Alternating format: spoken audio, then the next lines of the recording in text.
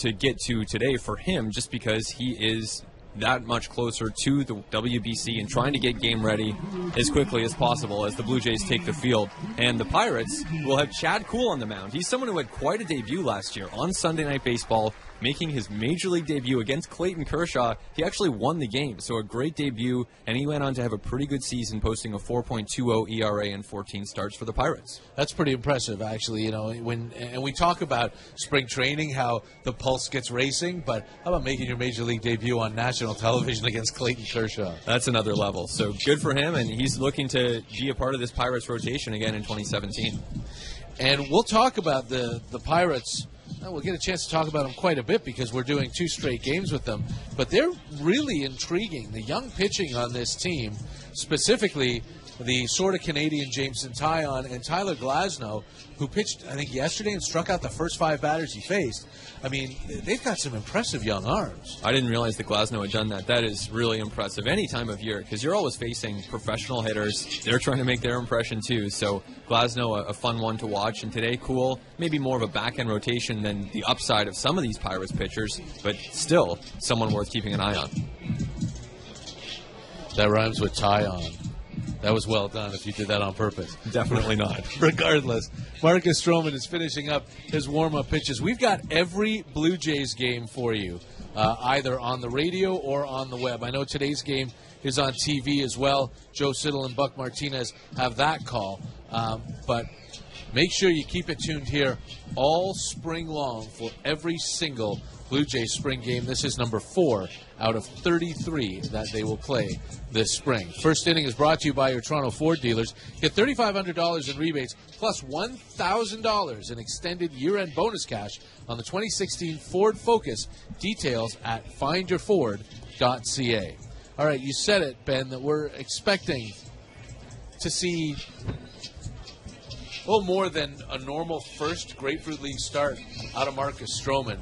He is a guy who, and I was on our flagship station, Sportsnet 590 The Fan today with Ben Ennis. We were talking about Marcus Stroman. He's a guy who's pitched with a chip on his shoulder probably since the day he was drafted, never mind getting in the major leagues.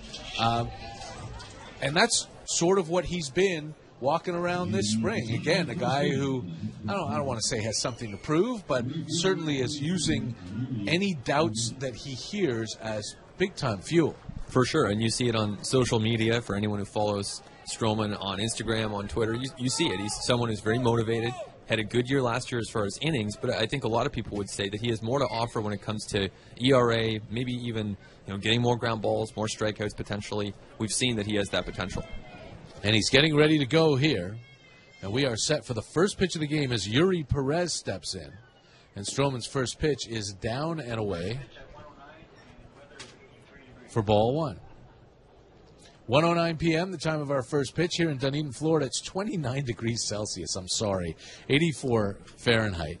1-0 pitch is poured in for a strike, 101. Back home in Toronto, according to Tom Young, it's 9 degrees, 48 Fahrenheit. So a nice day, I hope, back home in Toronto, and we hope we're sending some warmth back up north to you. Stroman into that compact windup. 1-1 pitch is swung on and missed. 1-2. The Pirates are wearing their spring training get-ups. It's black and gold, obviously, because those are the Pittsburgh Pirates colors, but it's really weird that it's bright white lettering and numbers on the back. I was going to say the same thing. It doesn't feel like a very Pittsburgh uniform. No. 1-2 pitch is a breaking ball, not chased by Perez, and the count is 2-2. Gold on the front, white on the back. Interesting setup by the Pittsburghers.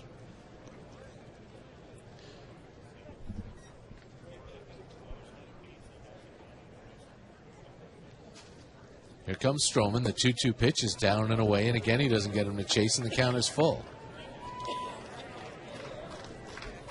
I said it already, and I'll probably say it a few more times. It's a compact windup for Marcus Stroman. He just starts his delivery by moving that front foot backwards, and then a little kick and a fire, and the 3-2 is hit on a line, snared by Justin Smoke.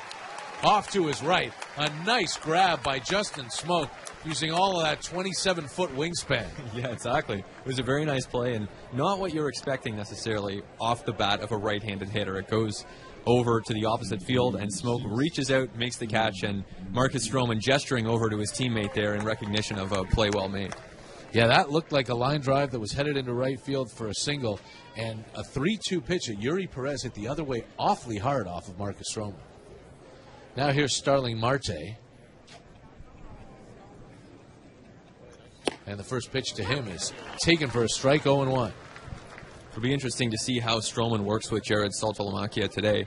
New battery combination, and someone who's very likely to be that backup catcher for the Blue Jays this year. The 0-1 pitch, swing and a miss, off-speed delivery from Stroman.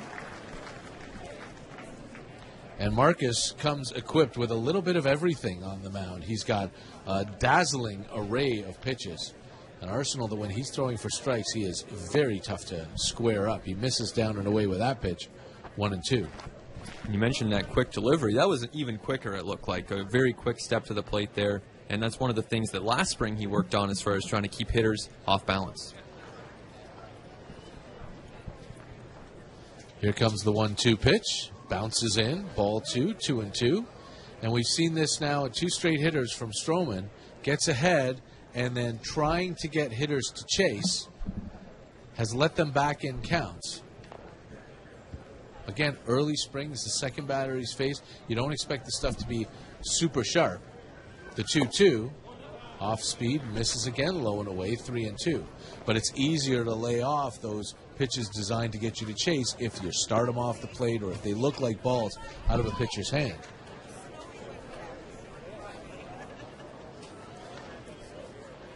Full count for the second straight hitter. And here's a 3-2 pitch to Marte. It's hit on the ground to third. Petit in, even with the bag. Throw it on to first. Got him. 2 down.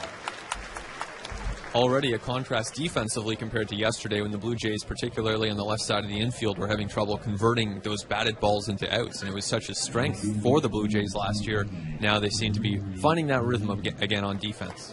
Yeah, important to remember, too, yesterday, Richard Urania making 2 errors and watching a couple other plays. The defense was absolutely shaky for the Jays yesterday. But important to remember, it was not really the guys who are going to be asked to make those plays in the major leagues. And that's something that I think always needs to be stressed in spring training. When you look at results, those results are often caused by people who aren't going to be part of things. Swing and a miss by Gregory Polanco, or a foul back to the screen. On the first pitch to Polanco. He's the left fielder. 3-hitter for the Pirates. Great young talent. It seems like there are a lot of people for whom you say, like, the sky is the limit, what this ball player is capable of doing, especially when they haven't really had a long big league career yet. 0-1 is up and in, spins Polanco back, 1-1. But this is a guy you can absolutely say that about and be serious. Absolutely. You think about all the different tools that a ball player could have. Power, he's got it. He's got hitting ability, speed. He can play defense. So you put all that together, and you can see why the Pirates are very encouraged by him. 1-1 pitch swung on and missed. Marcus Stroman comes at him with a changeup. Stayed straight. Polanco was early. Gorgeous pitch. It's 1-2.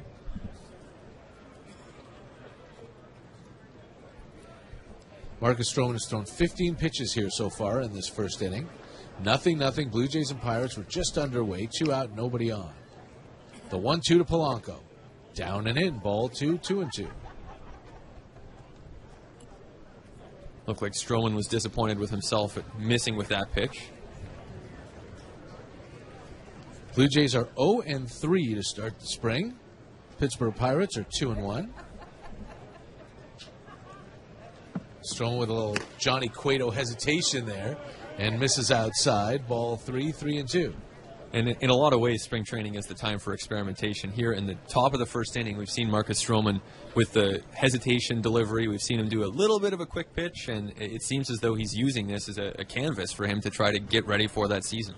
Yeah, he did it last spring, too. Here is a full count pitch to Polanco, and it is strike 3 call. Marcus Stroman goes to a full count on everybody, but has a 1-2-3 top of the first. We go to the bottom of the first. It's the Pirates 0 and the Blue Jays coming up. You're listening to Blue Jays Baseball on the Sportsnet Radio Network and MLB.com. in here Monday through Thursday with us in the booth. We're looking forward to that. Here in Dunedin for 3 of those games. Today, obviously, Wednesday against the Tigers and Thursday against the Phillies. Also, tomorrow we will be in Bradenton, Florida, down the road at Lecom Field, the newly minted Lecom Field, amid some controversy, by the way, in Bradenton. We'll have to hear about this. Yeah, well, I'm sure we'll get into it more tomorrow, but it used to be called McKechnie Field. It's been McKechnie Field as long as I've been coming down to spring training, and this is my 17th spring training. Named after, I believe, a civic leader in Bradenton. And this year they sold the naming rights, and they didn't tell the McKechnie family. And there was they were not happy about that. Kevin Pillard takes a first pitch strike from Chad Cool. Here's starting off the bottom of the first, 0-0. Blue Jays and Pirates. Cool, the tall righty. His 0-1 pitch is swung on and hit back to the mound. Cool quickly off the mound to get it. Flipped to first to John Jaso Jingleheimer Schmidt. And there's one away. Now here's a quiz, because I said it in between innings. Do you remember what LECOM stands for? No. What does it stand for? Lake Erie College of Osteopathic Medicine. Wow.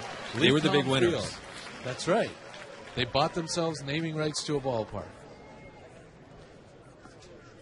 Who knew? Here's Jose Bautista, 2 for 3 yesterday. Takes a first pitch strike from Cool. And I said yesterday on the Twitter, Ben, it would have been weird, very weird, not to have Jose Bautista in camp this year. Almost more so than not having Edwin. The 0-1 pitch is down and away 1-1. But I thought, you thought, pretty much everybody thought that the marriage was over after last season. Yeah, absolutely. I remember at one point we were on Jeff Blair's show estimating what the chances were of a return. 1-1 pitch to Jose is down and away. And I think this would have been in December. I think I said less than 2%. Yeah, something like that. I'm sure I was there, too. Yeah, and it's pretty remarkable. But here he is, and I think the reception that he's gotten so far from teammates and fans suggests he's really welcome back. He swings and he fouls that ball right back to the screen. He left, but he didn't. He was a free agent available to any of the 30 teams in the major leagues, but back here it's as though the continuity continues. And he's going to be a big, big part of what the Blue Jays are trying to do this year. 2-2 pitch, swung on, fouled away. Breaking ball that got in on him, and Jose was just able to steer it into the seats to stay alive. Yeah, that wasn't a home run swing right there. A bit of a defensive effort to just foul the ball off and prolong the at-bat here against Cool. Bottom of the first, 0-0. Jays and Pirates, a gorgeous day in Dunedin. 2-2 pitch is low. Half swing, he does not go. Jacob Stallings, the catcher, wants a check at first, but home plate umpire Marty Foster says not so much. And the count is full. Fifth batter of the game, fourth with a full count on it. The pitch is popped foul out of play. That got right in Bautista's kitchen. And he's able to fight it off. Jose Bautista and Marcus Stroman, the two guys in this game who will be playing in the World Baseball Classic, so they kind of want to ramp up their preparation a little hotter than most. That's why Jose's playing in back-to-back games. And he takes strike 3. Good breaking ball there from Chad Cool that froze Bautista. And by the time he saw that was going to come back into the strike zone, it was too late. Yeah, and even if he's striking out, he can still get the chance to look at live pitches. Yesterday, he seemed to have his timing down, hitting a couple balls really hard. That's important for him, not only as he prepares for the season, but in the WBC, he's in a pool that's going to include some very good pitching, and this is a chance to warm up for that. Yeah, like Ryan Dempster and Eric Gagne. I was thinking more Julio Teheran and Jose Quintana. Jared Saltalamacchia, the switch-hitting catcher, takes the first pitch. Low from Chad Cool. 2 out, nobody on. This is Saltalamacchia's first at-bat here in front of the crowd in Dunedin. He played yesterday in Tampa. 1-0 pitch is swung on and missed, 1-1. And I don't know about your first impressions, but mine, at least seeing him behind the plate in that first inning, this is a large human being. Very. Homered yesterday in the split squad game against the Yankees as well. 1-1 pitch is a strike called, 1-2. He takes up a lot of space behind the plate. And it can often be tough for guys like that to be that agile back there. So we'll see how the defense goes. 1-2 pitch is high, ball 2. He's not noted as an especially great defensive catcher. The value comes in the bat. Yeah, exactly. And he is a big guy, like you were saying, especially compared to Russell Martin, even other Blue Jays catchers like Josh Tolley, Gianna Navarro in recent seasons. 2-2 to Salty is outside, and the count is full. He even looks big compared to Justin Smoke, and that's saying something. Back-to-back switch hitters in the lineup here in Saltalamacchia and Smoke. Full count pitch. Swung on and missed. Saltalamacchia strikes out. So the first inning goes 3 up, 3 down for each side, and we go to the second. 0-0, Blue Jays and Pirates. You're listening to Blue Jays Baseball on the Sportsnet Radio Network. New Scott's Long Response 911. Right now, so I'd love to hear from some of the far-flung listeners that we have. Let me know where you are. Where does this signal reach? I mean, I know where it reaches, but where are people actually listening? So hit us up on Twitter and let us know. And if you have any questions, too, you can tweet us, and we might see if we can answer them during the broadcast. So here's Marcus Stroman for the top of the second through 18 pitches in the first. And his first pitch to David Freese is a called strike, 0-1. Stroman was ahead of every batter he faced in the first inning, and each time they wound up working back to a full count. Jared Saltalamacchia gets good and low behind the plate there to take that breaking ball, and it misses low. Ball 1-1. One knee on the ground there. Here's a 1-1 pitch. Down and away. Ball 2. 2-1. Setting the Blue Jays defense for you. Stroman on the mound, pitching to Saltalamacchia. Justin Smoke is at first with Darwin Barney at second. Ryan Goins at short. Gregorio Petit at third. And there's a ground ball back over the mound. Stroman reaches up, makes a play throw to first. Looking like a wide receiver going back on a ball like that. Very nice play by Marcus Stroman for the first out. Yeah, showing off that athleticism there by Marcus Stroman. Really nice work by him to get off the mound and stay with the ball as it goes back toward second base, where Darwin Barney might have had a shot, but that was probably the Blue Jays' best chance to get the out. Barney charging in, and you're right, probably makes a play coming forward. He's an excellent defensive second baseman, but anything the pitcher can get, the pitcher gets, and that was a great play by Stroman, snow coning it at the top of his leap. Now as John Jaso stands in, dreadlocks are flowing, Stroman taps himself on the stomach and gets going and delivers a first pitch. It's swung on and missed 0-1. Sometimes in a regular season game, after a play like that, you'll see the catcher go out, give a pitcher a chance to get a breather. 0-1 to Jaso, tapped foul. I like a lot of what John Jaso does, not just with the hair and with the name, because it's awesome that you can call him John Jaso, Jingleheimer, Schmidt. But this is a guy with tremendous plate discipline. This is a guy who's not afraid to hit deep in counts, a guy who gets on base a ton. Wacky batting stance, swings and misses, and Stroman strikes him out on 3 pitches. Yeah, that's really the ideal matchup for Jaso. Against a right-handed pitcher, he's able to get a good look at the ball, and he's an on-base machine every single year. Last year, again, up over 350. So a very useful piece for a Pirates team that can't necessarily afford to go out there and spend huge money on free agents. Yeah, and it's interesting to see where he's going to fit in this year, because your outfield is full, which means that Josh Bell, if he's going to play, is going to play first. Here's Chris Bostic, who takes the pitch down for ball 1. You've got Starling Marte, Andrew McCutcheon, Gregory Polanco in your outfield. And Jaso played first base for them every day last year until Bell came up around August.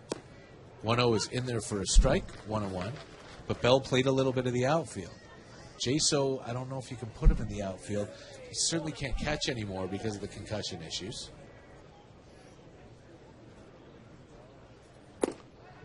1-1 pitch is low, ball 2. I mean, maybe he's their Matt Joyce next year.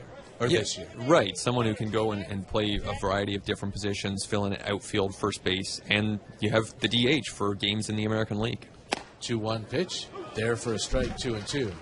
And maybe on a day that he plays first, he kicks Bell out to the outfield or something. I don't know. Josh Bell, one of the premier young power prospects in the game.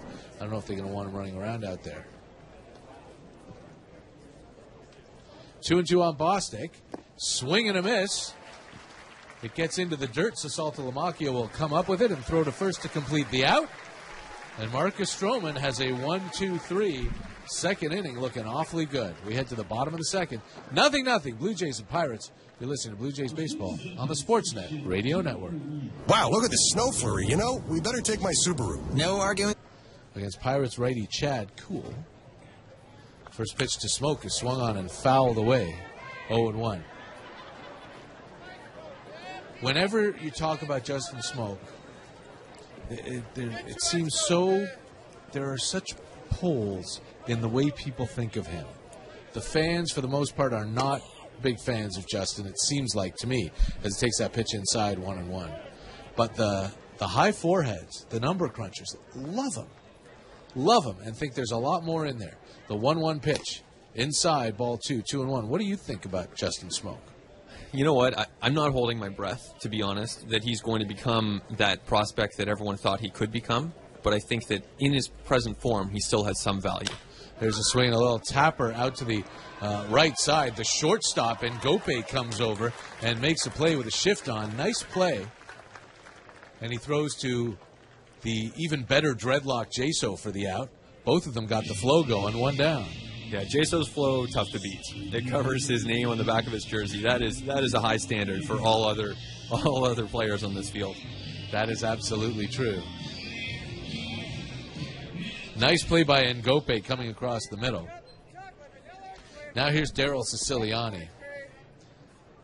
The older a guy gets, the less likely it is that he'll fulfill that stardom that was expected of him. Siciliani's first pitch is golf to left field. Coming over is Polanco, chasing, making a great catch into foul territory, and he runs all the way almost to the Pirates clubhouse, which is under the stands at third base. His momentum took him awful far. There's 2 down. It's perfect. There's no fence right there. He can just keep going. Doesn't have to worry about crashing. Really nice play, though. And that goes back to what we were talking about with Polanco, is a player who can contribute in a lot of different ways. And right there we saw that defensive value that he can bring. He could have gotten on the bus. Oh, yeah. He almost made it to the bus. He ran past the bullpens and into where the half field is. Speaking of prospects, Anthony Alford takes strike 1 here. I don't want to jump from player to player too much, but they do kind of speed through things here sometimes in spring training. The 0-1 pitch is whacked to left center field. That's hit a ton, but down towards the track it dies, and Starling Marte is able to make the catch. The wind knocked that thing down. A great piece by Anthony Alford, but it's another 1-2-3 inning for your Toronto Blue Jays. We go to the third. 0-0. Jays aboard. Yankees lead the Orioles 1-0 in the bottom of the second. It's Boston 1, St. Louis 0 in the top of the second inning. Phillies and Rays are tied 1-1. That one is in the bottom of the second inning. Grapefruit League action all across the state of Florida. Roberto Osuna's first pitch to Eric Weiss is a strike. You want a little nugget here, a little trivia tidbit for you? What have you got? I got a good one. It comes from the Blue Jays video coordinator, Captain Video. There's a swing and a miss, and the bat goes flying into the stands, but it lands in the concourse level, the walking path between the lower deck and the upper deck, so nobody hurt. Man, that was dangerous. That went a long, long way. It's 0-2 on Eric Weiss. That was close. That's scary. But again, it just flew over those first 7 rows of seats and landed in the path in between. A fan grabbed it, and he's got a souvenir. It's 0-2 on Weiss. Osuna, pitching from the stretch, is high. Here's what Captain Video told me before the game. Eric Weiss, also the real name of Harry Houdini. Wow, and here he is playing baseball. And here he is. There's a magic trick for you. Yeah. Playing in a Grapefruit League game 100 years after he died. 1-2 pitch is inside. Ball 2, 2-2. 0-0. Blue Jays and Pirates. Marcus Stroman 6 up, 6 down in his outing. 3 strikeouts, a couple of ground balls, and 1 hard line drive that was hauled in by Justin Smoke. 2-2 pitch, strike 3 call. Weiss goes down looking, and really Roberto Osuna against a minor leaguer is far from a fair match. Right, even though he's probably younger than a lot of players still in the minor leagues, but Osuna has shown the last couple of years just how effective he can be on the mound for the Blue Jays. And John Gibbons saying before the game today that he can actually see Osuna building on the production that he's been able to deliver for the Blue Jays these past couple of seasons. And when you're only 22, it's hard to imagine that you've reached your ceiling. So many guys his age, like you said, still plugging away in the minors. Jacob Stallings, the catcher, takes the first pitch up from Osuna, and he did that little sort of hesitation. Second time we've seen that this inning. Trying to add little wrinkles to mess up batters' timing. You kind of wonder if they even have to because he's been so productive. The 1-0 hit hard into left field. That's a base hit. Line drive past the diving Ryan Goins, and we have our first base runner of the game. Very well-pitched game so far. Stroman, very nice, clean innings for him. Couple of scoreless innings to start his spring off, and Osuna following up with a strikeout and a base hit allowed. Here's Gift Ngope, Pirates shortstop, and the 9-hitter. Ngope is spelled N-G-O-E-P-E.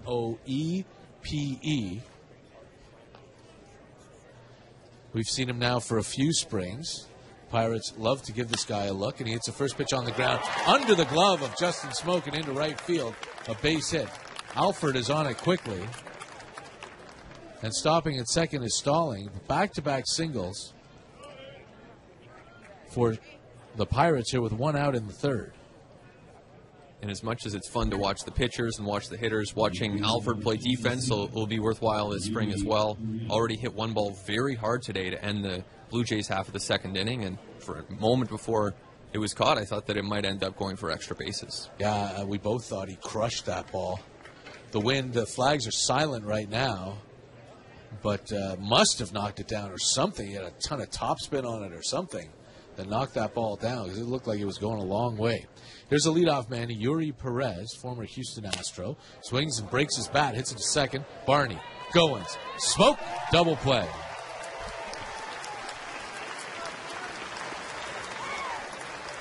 So Roberto Osuna gives up a couple of one-out singles and then gets a one-pitch DP ball to get out of it. The Pirates get the first two hits of the ball game but don't score, and we go to the bottom. .ca. This is Toronto Blue Jays baseball on the Sportsnet Radio Network.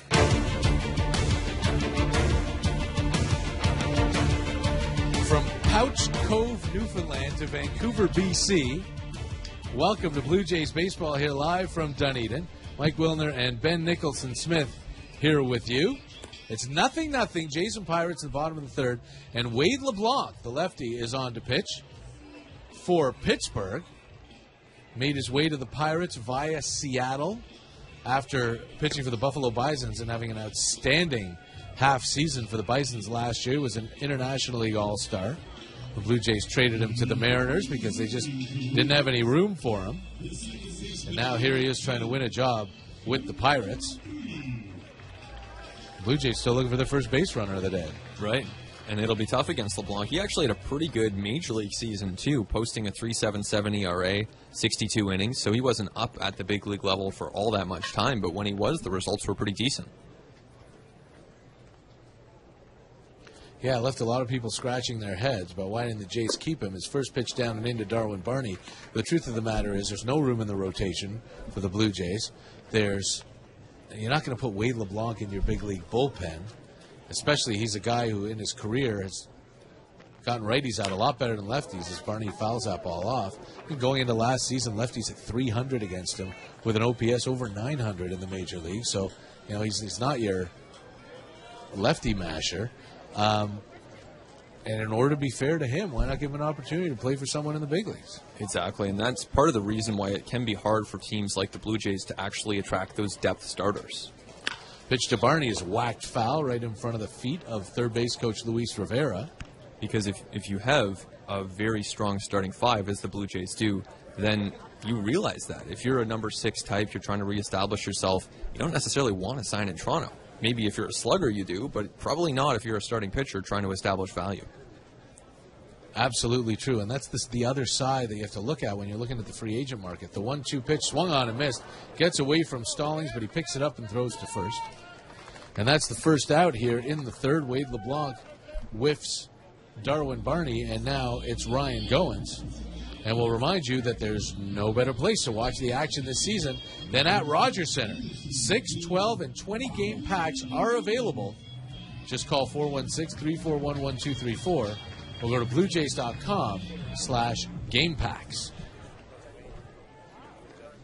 Had a caller on Blue Jays Talk yesterday to that end, Ben, about how attractive a situation has to be for a free agent, asking about Matt Wieters.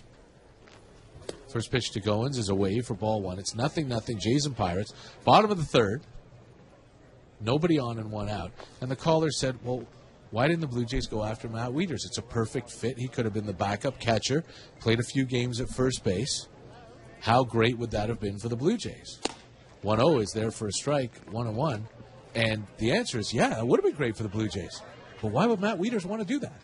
Exactly, and that's why front offices will check in with just about every player. That's why you see all those rumors, and it leads to a fun discussion in the offseason. But more often than not, those discussions end because one side or the other might just say, you know what, it's not a great fit for us. 1-1 pitch swung on and missed. Goins fooled on a changeup from Wade LeBlanc at 72 miles an hour. It's 1-2. And that's why when you look out at the expanse of free agents, you could say, oh, this guy would be a great fit, this guy would be great, this guy would be terrific. But you have to think, what's he thinking? Matt Wieters is a starting catcher. He doesn't want to take a job to be Russell Martin's backup and play some first. That pitch is inside 2-2. And while he had to wait, he wound up getting a starting job.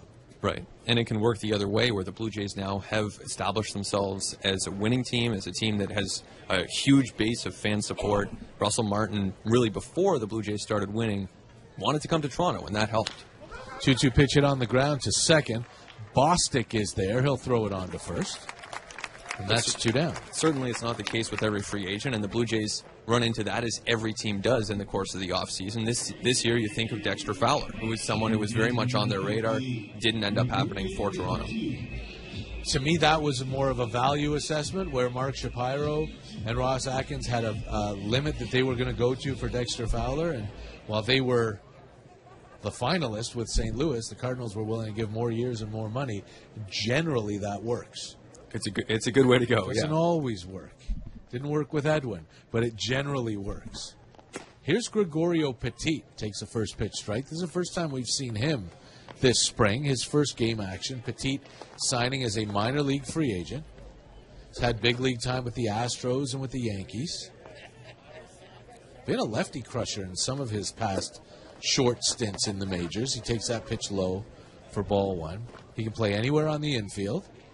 And he's just another guy to have in Buffalo who is insurance with big league experience. 1-1 hit hard on the ground to third. David Freese has it. Former World Series MVP throws it on to first. And the inning is over. 3 up, 3 down go the Blue Jays in the third. They are 9 up and 9 down for the game. But the Buccos haven't scored either. It's 0-0, Toronto and Pittsburgh, as we head to the fourth. You're listening to Blue Jays Baseball on the Sportsnet Radio Network.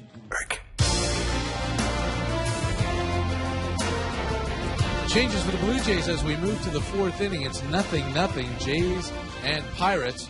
Aaron Loup is on the pitch, taking over for Roberto Osuna. And Juan Gratterall has come into the game behind the plate. So Jared Saltalamacchia played yesterday, so he only gets 3 innings today. Goes 0 for 1 with the strikeout. And Ben, we saw Jose Bautista head down to the clubhouse. He's the DH, so he could still come back and take another at-bat in the bottom of the fourth. Don't know if he will, though. We'll keep an eye on that.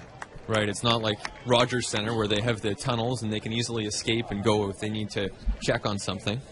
Starling Marte stands in, shows bunt against Aaron Loup, and takes the first pitch low for a ball. 1-0.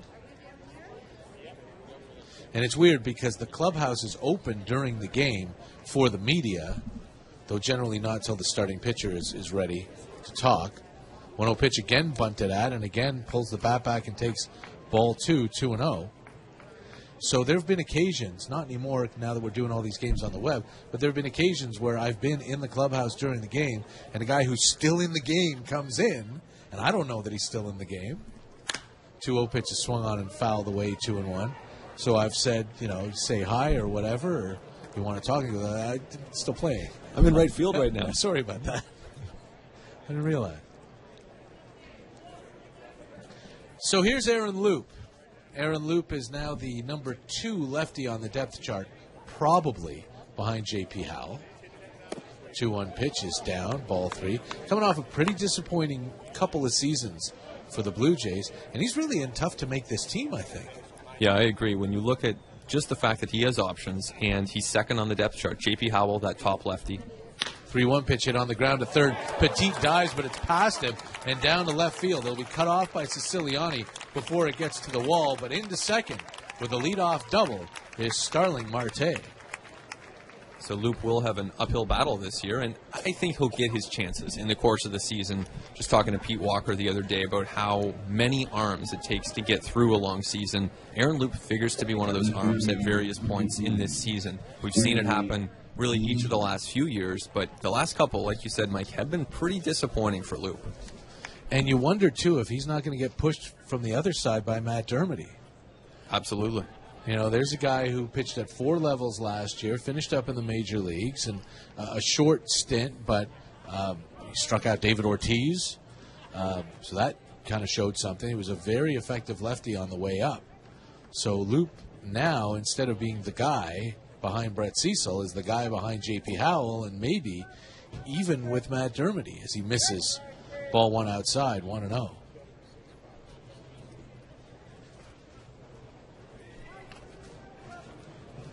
Nothing, Blue Jays and Pirates, but Pittsburgh's got a runner at second here, leading off this 4th inning.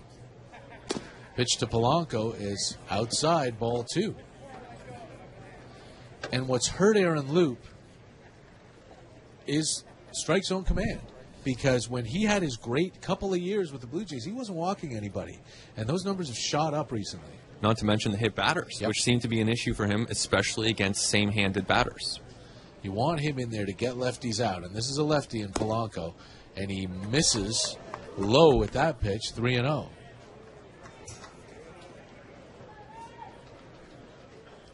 And again, you can't pour too much on one spring outing, but what you want to see out of Aaron Loup is him being aggressive against left-handed hitters and making them look silly with that sidearm delivery. And he misses inside and walks his lefty Polanco on 4 pitches.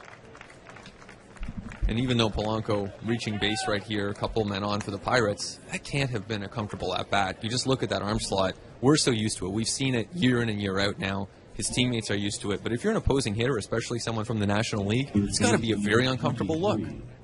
And one would think that that's a great strength of Aaron Loup's, is making those hitters uncomfortable, but you have to take advantage of it by throwing strikes.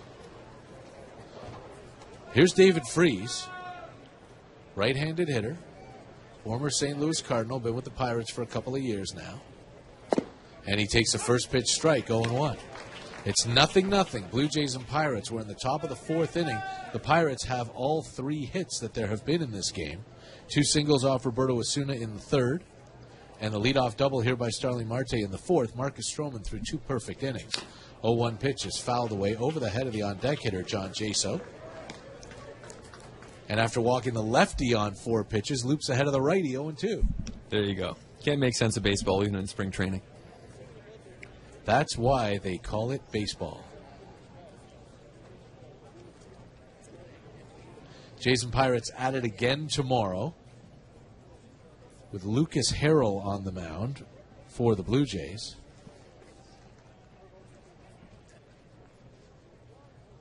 Threw a perfect inning on Saturday in the opener. There's a swing and a miss, and Freese goes down on 3 pitches.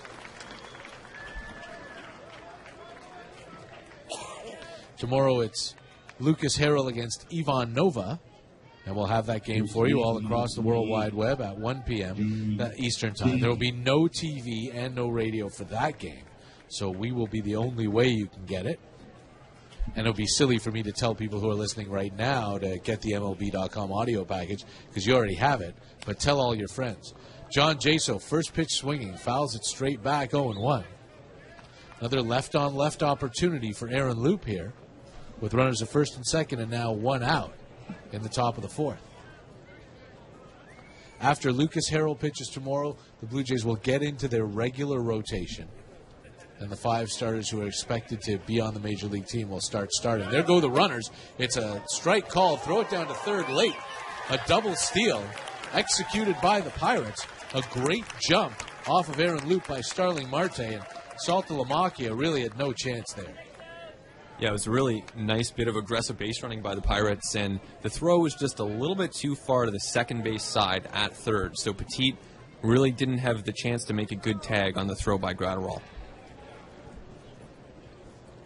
But it's 0-2 on Jaso, a little more important here. And the pitch is swung on, hit in the air, center field deep. Pilar going back, still going back. Siciliani coming over. He'll make the catch in deep left field. Both runners tag, and to score is Marte to third, Polanco. And the Pirates take a 1-0 lead on a sac fly by John Jaso. It was a well-hit ball into the gap there, and we saw both outfielders really have to move quickly to converge and try to make that play. Pilar moving very quickly. For a while, I thought he might be the one to make the catch, but it turned out to be Siciliani. And again, when something like that happens, we take a look at the wind, but a left-handed batter hitting the ball the other way, it's always going to slice towards left field. Pilar just has so much range, as we know so well. He almost got over to get that in left center. Left center. And the first pitch strike from Aaron Loup to Chris Bostic. So Loup gives up the leadoff double, then the walk, strikes out Freeze, and gets a fly ball from John Jaso, but allowing the double steal allows Pittsburgh to score a run. There's a swing and a foul off. 0-2. 1-0 Pirates. The Blue Jays looking for their first win of the spring. They lost Saturday at Disney World to the Atlanta Braves 7-3. And a couple of losses yesterday. 0-2 is high. Ball 1-1-2. Actually lost 7-4 to the Braves in that game. Yesterday here, they lost 10-3 to the Phillies, and in Tampa, 7-2 to the Yankees. Here there's a runner at third with 2 outs. Jays down 1-0. The 1-2 pitch is down and in. Ball 2-2-2. To Loop's credit, in the last few batters, he has been throwing more strikes and attacking the zone a little bit more than he was early this inning. Loop comes set. 2-2 pitch. Swung on, hit foul. Wide of third. And Bostic stays alive.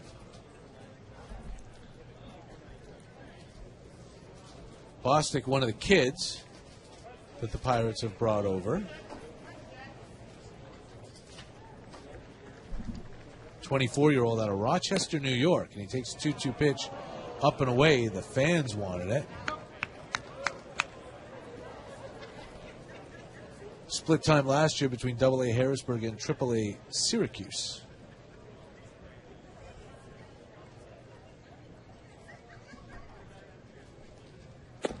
Three-two pitches inside, ball 4. Second walk of the inning for Aaron Loup. And now there are Pirates on the corners for Houdini.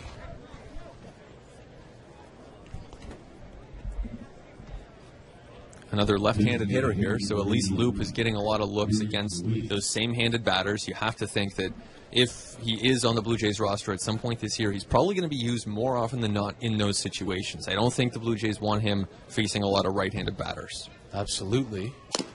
He's in there with a strike on the first pitch to Eric Weiss. This is the third lefty he's faced in the inning. He walked Gregory Polanco on 4 pitches, gave up a sac fly to deep left center to John Jaso. Of the 3 righties, there's been a walk, a double, and a strikeout. There's another strike poured in against Weiss, 0-2. And this is what we want to see, right? Attacking the lefties, not messing around. Just go get them. Runners on the corners, 2 out, top of the 4th, 1-0 Blue Jays, trailing the Pittsburgh Pirates. The 0-2. Strike 3 call. Weiss goes down looking for the second time today. And the inning is over, but not before the Pirates get a run on a hit, a double steal, and a sacrifice fly. We go to the bottom of the 4th. Blue Jays trailing Pittsburgh 1-0. You're listening to Blue Jays Baseball on the Sportsnet Radio Network and MLB.com/cars today. Kevin Pillar stands in to lead off the bottom of the fourth inning, and he takes a first pitch ball from Wade LeBlanc. Jose Bautista is out on deck, so he came back from the clubhouse. He's the DH. He's allowed to go do whatever he wants while the Jays are on defense. 1-0 pitch is in there for a strike, 1-1. And they do that during the regular season, too. We just can't see it. Absolutely. Checking video, taking a few swings on a tee, potentially. Having a granola bar. If you're Pablo Sandoval, maybe liking some Instagram photos. He has that low market. ball, too. He's the only one to do that, as far as we know. That's right. As far as we know. 2-1 on Kevin Pillar. The Blue Jays 9 up, 9 down to start the game. First 6 against Chad Kuhl, the next 3 against LeBlanc. Pillar swings and fouls a pitch off. He went way up and away to get that one. That was ball 3, and now it's 2-2. Yeah, and Pillar's plate discipline definitely worth watching. I was talking to him the other day about his approach for the season. He is really focused on trying to stay healthy, stay on the field, because he's aware. 2-2 is inside. Aware of how much of a difference that can make, having seen Russell Martin, Josh Donaldson grind through the entire season, and he's done that too, to his credit. Only 39 players have played in more games than Pillar in the last 2 seasons. 3-2 pitch at hard and foul behind Luis Rivera down the third base side. Ben, you wrote a feature on Kevin Pillar, a story that's up on sportsnet.ca talking about just that. And it's interesting. You said stay on the field, stay healthy. He's done a great job of staying on the field. He hasn't done a great job of staying healthy. Yeah, exactly. And that's where that difference can exist and make a big difference. Full count pitch to Pillar. Low ball 4. Kevin Pillar draws a walk to lead off this bottom of the fourth inning, and he is the first Blue Jays base runner of the afternoon. Yeah, Pillar worked with the Blue Jays high-performance team in the offseason, trying to build functional strength, and that's what he described to me as essentially ways to have strength that can impact a game. So not just strength for the sake of having, you know, a nice photo on Instagram or you know, to be able to lift a certain amount of weight, but actually having strength that can help him in games. So he was working on that, had thumb surgery, and now he's feeling good. First pitch to Jose Bautista, off-speed delivery, and Jose sitting dead red on a fastball takes it for strike 1. And Pillar played 159 games in 2015, but played through a broken finger in the month of August. Last year, spent some time on the DL, still played 146 games, which is amazing because the DL is 15 days. The 0-1 pitch is outside, 1-1 to Bautista. But last year he played through that thumb injury that required off-season surgery. So hopefully the addition of the functional strength, the extra functional strength will help.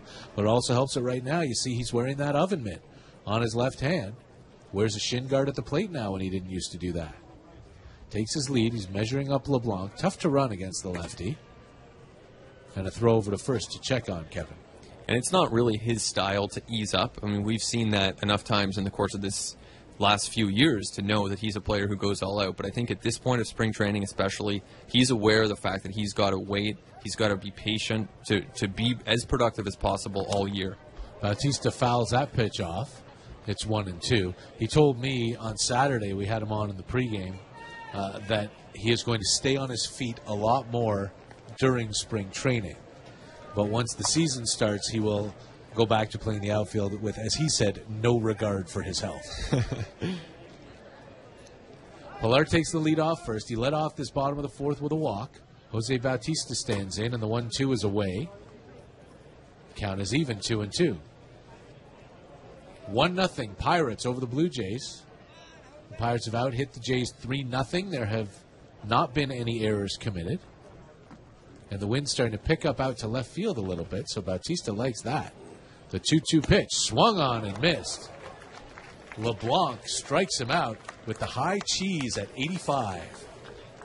Yeah, that's not a pitch that Jose Bautista would want to be swinging at in the regular season. Or if he does, he'd want to be hitting it over the left field wall. But a little bit outside of his zone. We're used to seeing Bautista so disciplined, so set in what he expects out of himself as far as laying off pitches outside the strike zone. That is a pitch that Jose Bautista usually either takes or hits 480 feet. Now here's Juan Gratterall, catcher, came over on waivers, a throw over to first to check on Pilar. Gratterall took over for Jared Saltalamacchia back in the third inning. You know that LeBlanc is not going to gear up and throw it in the mid-90s. So you're sitting and you're sitting and you're sitting, and there's a quick throw over to first. LeBlanc has a great move, and he finally showed it there.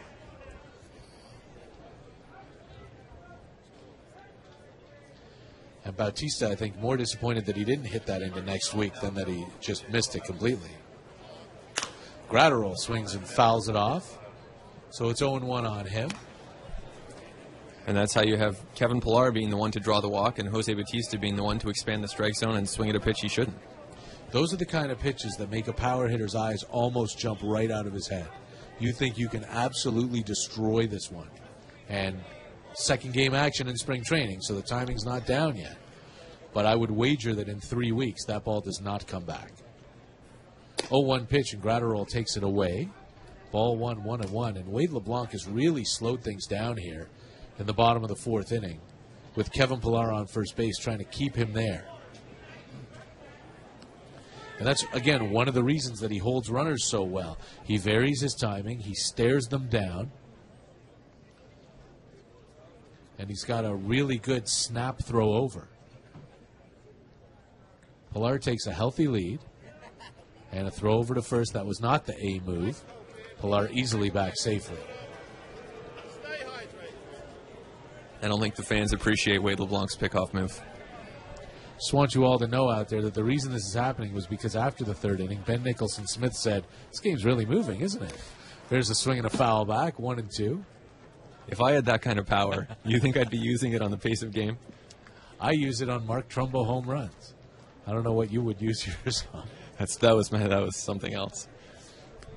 Justin Smoke stands on deck. Bottom of the fourth, 1-0 Blue Jays.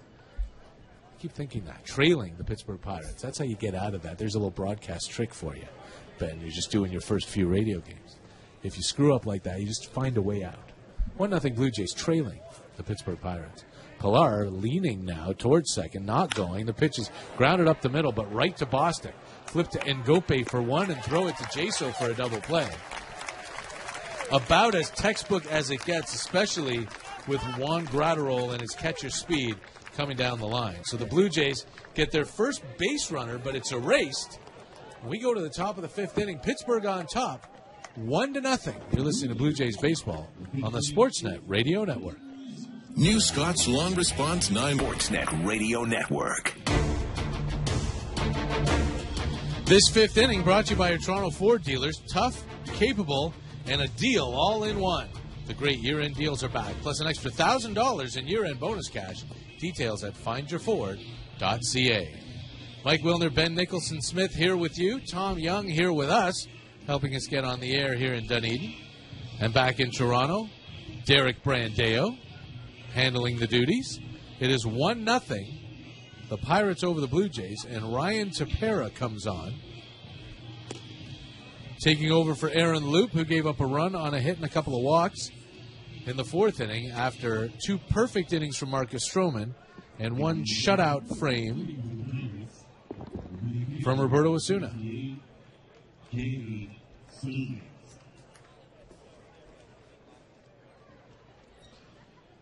Tepera will face the 8-9-1 hitters in the Pirates lineup, starting with a catcher, Jacob Stallings. And Stallings was the first base runner this game. He singled hard to left off of Roberto Osuna with one out in the third. Tepera's first pitch is a fastball high at 94 miles an hour for ball one. Ben, it's an interesting grouping in the bullpen that the Blue Jays have to sift through at the bottom, assuming that 5 or even maybe 6 spots are already set. The pitch is low, ball 2-0. You've got Roberto Osuna, you've got Jason Grilli, Joe Biagini, who we know could start. There's been talk about him starting in Buffalo, but yesterday John Gibbons told us he's on the team, he's in the bullpen. J.P. Howell and Joe Smith, that's 5. And Matt Latos may well be 6. 2-0 pitch is there for a strike, 2-1. That leaves only, well, hopefully one spot, because the 8-man bullpen, I think, is a blight on the game. But you never know. With off days early, they could take 8 in the pen. But there's a lot of guys competing for those last spot or two. The 2-1 pitch right back up the middle, a base hit. Hit the mound just in front of Tepera and bounced into center field. So Stallings is 2 for 2. Yeah, there really is a lot of competition in the bullpen, and it looks like 2 spots. I can't see them going to an 8-man bullpen because they already have 4 players penciled in on that bench. So to me, that says 7. And like you said, 5 of those spots are spoken for. So right now, there's a pretty good competition with guys like Tepera. You have Chris Smith, of course. We saw Loop. Then you have out-of-options guys. You have Bo Schultz, Mike Bolsinger, Matt Latos, of course, in that mix as well. Gifton Gope, the South African, stands in now and takes the ball low. 1-0. And then you've got the Rule 5er, Glenn Sparkman. Schultz and Mike Bolsinger are out of options. Tepera, we didn't even mention. Danny Barnes.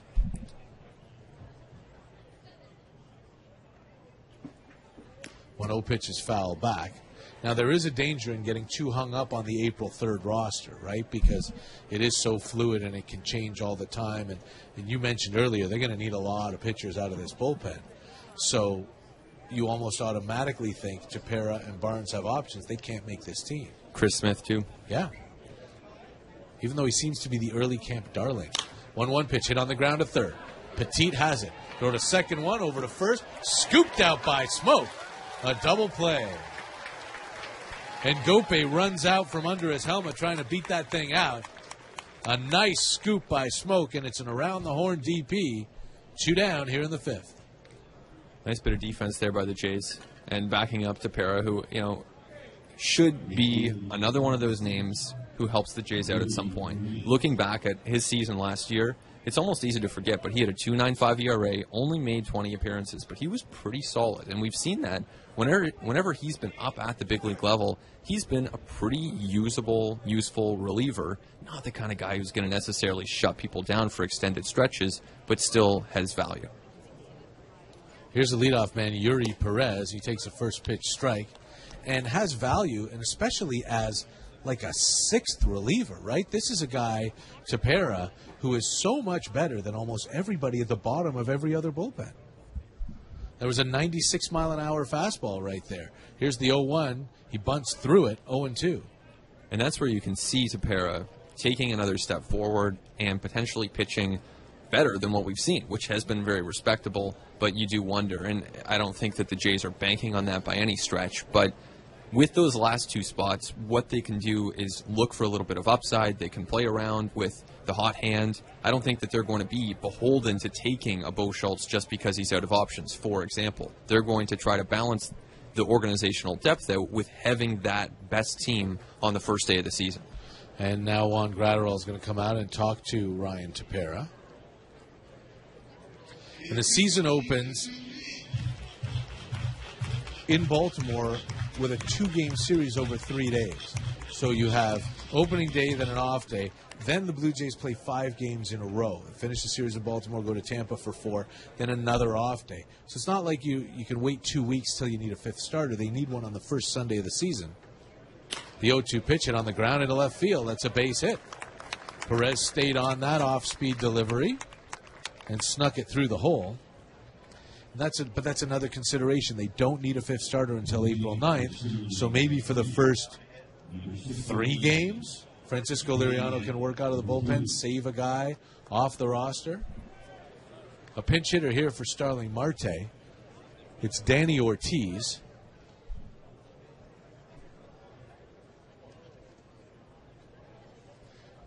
Where's number 69? And so does the catcher, Juan Gratterall.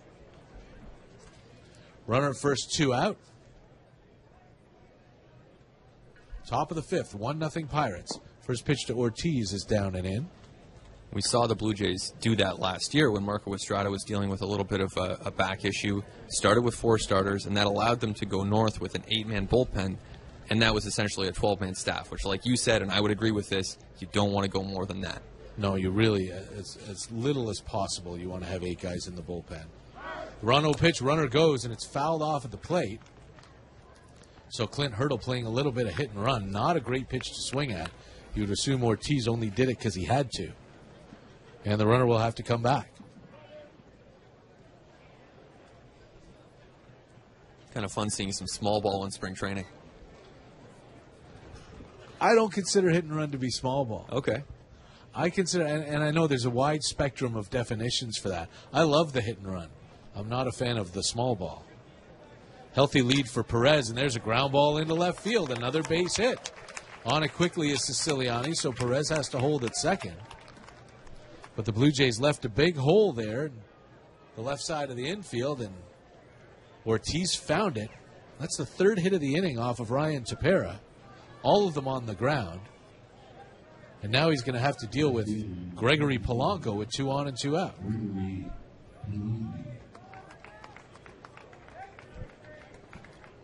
Tough matchup here for the right-handed throwing Tepera, but the Blue Jays have liked Tepera in the past against left-handed batters. A little bit more than your traditional right-handed reliever. I believe he has a cutter that allows him to confuse left-handed hitters such as Gregory Polanco. Yeah, that's the great equalizer, the cutter for the righty against left-handed batters. Looks like a fastball and then just dives in on you. And that one dove in a lot. And Polanco bicycles out of the batter's box to get out of the way. 1 ball and no strikes. Perez is at second. Ortiz is at first. 2 out here in the top of the 5th. The Blue Jays trailing the Pirates 1-0. They've been out hit 6-0 at this point.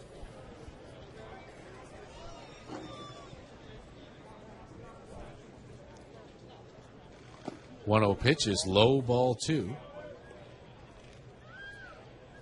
The Blue Jays are shifting Polanco. Shortstop Ryan Goins is still on the shortstop side of second, but only by a few steps.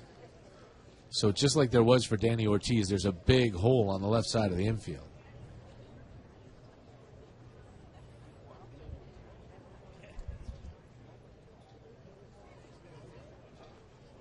Tepera comes set, checks the runner at second. The 2-0 pitch, there for a strike. 2-1.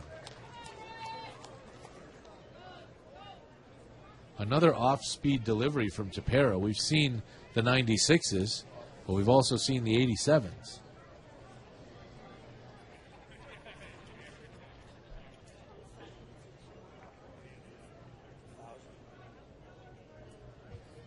Here comes the 2-1. It's swung on and missed. Big rip by Polanco. Sitting fastball, didn't get it. It's amazing how 88 can look slow, but he's been throwing 96, and all of a sudden the change in speed is enough to throw off the hitter's timing and ours too.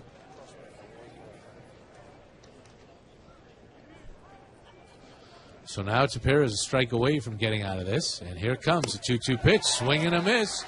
He struck him out. Comes back with the off-speed again, doubles up on him and gets Polanco to swing through it. So Tepera gives up 3 singles in the top of the 5th, but nary a run thanks to a double play ball. It's all about sequence. Looking for their first hit of the game. And some changes for the Pittsburgh Pirates. We have a new pitcher. Nick Kingham is in to pitch. The new third baseman is Eric Wood, taking over for David Freese. And Barrett Barnes is your new left fielder. Justin Smoke leads off and smacks a first pitch up the middle. That's a base hit. Gifton Gope, the shortstop, was playing on the shift and was diving to his right for a ball that went over second base. Now, Smoke's got the Blue Jays' first hit of the day, and he will leave. Rowdy Tellez coming into pinch run. A rare pinch running appearance for Rowdy Tellez. Not necessarily noted for his speed, but it's going to be a lot of fun to watch Tellez this spring. I think that based on everything that he did last year at AA, hitting, I think it was 22 home runs, OPS over 900, he really impressed, and then he worked very hard this offseason to build up toward what should be a big year for him. Daryl Siciliani takes a first pitch strike from Kingham. He's the guy that everyone's talking about, that John Gibbons told us yesterday is the closest of all the prospects to the major leagues, which makes sense. He was the only one to spend a whole year at AA and dominate. Takes his lead. The 0-1 to Siciliani is swung on, hit in the air to right field. Deep, but not deep enough. Back goes Yuri Perez, and on the track, makes the catch. Back to first goes Tellez. That's the first out here in the fifth. I thought that was interesting that John Gibbons singled out Rowdy Tellez and said that. It wasn't as though someone said, hey, who's the closest to the major leagues? He noted that, and like you said, not a particularly controversial statement given the success that Tellez had, but he's someone who's worth watching because really at this point he's an injury away potentially from being someone that the Jays would take a long look at. Anytime you're at AAA and on your way up, you are a heartbeat away for sure. Here's Anthony Alford, and he swings at the first pitch and pops it up foul. That's going to get out of play. 0-1. What do you think the chances are that Anthony Alford might start the season as high as AA? Tough year in A-ball last year. Right. At the same time, though, he's someone who's probably more advanced than the numbers might reflect. Well, I meant tough, injury-wise as well as the numbers. As he takes strike 2, 0-2, had the concussion, had the knee thing, but he was repeating A-ball. I just, I don't know yet how comfortable the Mark Shapiro, Ross Atkins regime is with pushing guys before they've had success at one level to the next one. 0-2 is in the dirt, blocked nicely by Stallings to keep Rowdy at first. Right, and maybe to some extent these players will dictate their own development. I don't think we're going to see the Blue Jays rush him up to AA or AAA unless the performance dictates that. And so that performance could be here in spring training. Maybe it's in the opening weeks at Dunedin where it's great weather, good chance to start down here, and then work his way up. But he's someone who could rise quickly. 1-2 pitch is fouled away. And that's something that needs to be considered as well. It's way better to start a guy in Dunedin than in New Hampshire, just weather-wise in April, so you get your games in. Exactly. It's a great place to be for baseball virtually all year round. So it's a good spot. You know you're not going to get rained out. You know you're going to be able to warm up. Tellez goes. The pitch is down and away. Alford swings, and Rowdy has himself a stolen base. Rowdy Tellez living up to the number 1 on his back. Steals second base as Alford strikes out. Well, there's a new element to the game. We've seen that Tellez's conditioning has improved a lot, and we've seen his defense, in the eyes of a lot of the people with the Blue Jays, has improved. But to this point in his professional career, he hasn't stolen a lot of bases. Just 13. He's been caught 7 times. Last year, he was 4 for 7, so not something that he's done a lot of as a professional. As Darwin Barney steps in, we check on the out-of-town scoreboard. Yankees leading the Orioles 1-0 in the bottom of the 5th in Sarasota. Barney takes strike 1. Cardinals 3 and the Red Sox 1. That is in the bottom of the 4th down in Fort Myers. Over in Lakeland, Braves doubling up on the Tigers 4-2. Mets lead the Astros 1-0, top 5 in Port St. Lucie. That pitch bounces in the dirt, blocked by Stallings. In the Cactus League later on today, Cleveland home to the Texas Rangers with Carlos Carrasco up against Chichi Gonzalez. Royals and Mariners, Yovani Gallardo will be on the mound for Seattle, coming over for Seth Smith in a deal with the Baltimores. Tellez takes his lead off second. The 1-1 pitch is low, ball 2, 2-1. You can see Tellez taking an aggressive lead out there even. It seems as though he's very intent on advancing every last foot that he can to help the Blue Jays from a base running standpoint. Yeah, I love it. Not the best idea to try to steal third with 2 out, but he is being aggressive out there. 1-0 Pirates, bottom of the 5th. Tellez is at second base. 2 out for Darwin Barney. And here comes a 2-1 pitch. Swung on, hit hard on the ground, but right to the shortstop and Gope. Tellez goes back to second, and the throw is to first, and the inning is over. Usually you want to see your base runners on the move with 2 out, but Rowdy probably would have been tagged out by the shortstop if he hadn't done that. The inning ends regardless. The Blue Jays get their first hit. They get a stolen base, but leave it right there. We go to the 6th. 1-0 Pirates. You're listening to Blue Jays Baseball. Hi, this is Aaron Luke. You're listening to Blue Jays Baseball on the Sportsnet Radio Network. The 6th inning brought to you by Miller Lite, the official beer of Major League Baseball in Canada. And changes for the Blue Jays as we move to the 6th, with the Pittsburgh Pirates leading 1-0 and out hitting the Jays 6-1. There's a new pitcher for the Blue Jays. That would be Danny Barnes, who we were talking about last inning. And the infield is shaken up a bit. Barnes' first pitch to David Freese is swung on and hit in the air deep to right center field. Back goes Pilar. He's looking up at the wall, and it's off the base of the wall. He fires it back in, but into second with a leadoff double is Eric Wood. Pardon me, I called him David Freese, but it's Eric Wood who came in to play third base last inning. So Wood hits that ball a long way. Welcome to the ball game. The Pirates have their second leadoff double of the afternoon. Yeah, Pilar got a good read on that ball. He wasn't going to have a chance to make the catch, and so he played it off the wall very cleanly and got the ball in pretty quickly, but there was no chance of holding the Pirates to anything less than a double on that one. So here's John Jaso, a strikeout and a sac fly that has produced the game's only run. And the first pitch from Barnes is away for ball one, 1-0. The new Blue Jays infield features Jonathan Diaz. He's come in to play third. Ryan Goins has moved from short to second. Gregorio Petit has moved from third to short.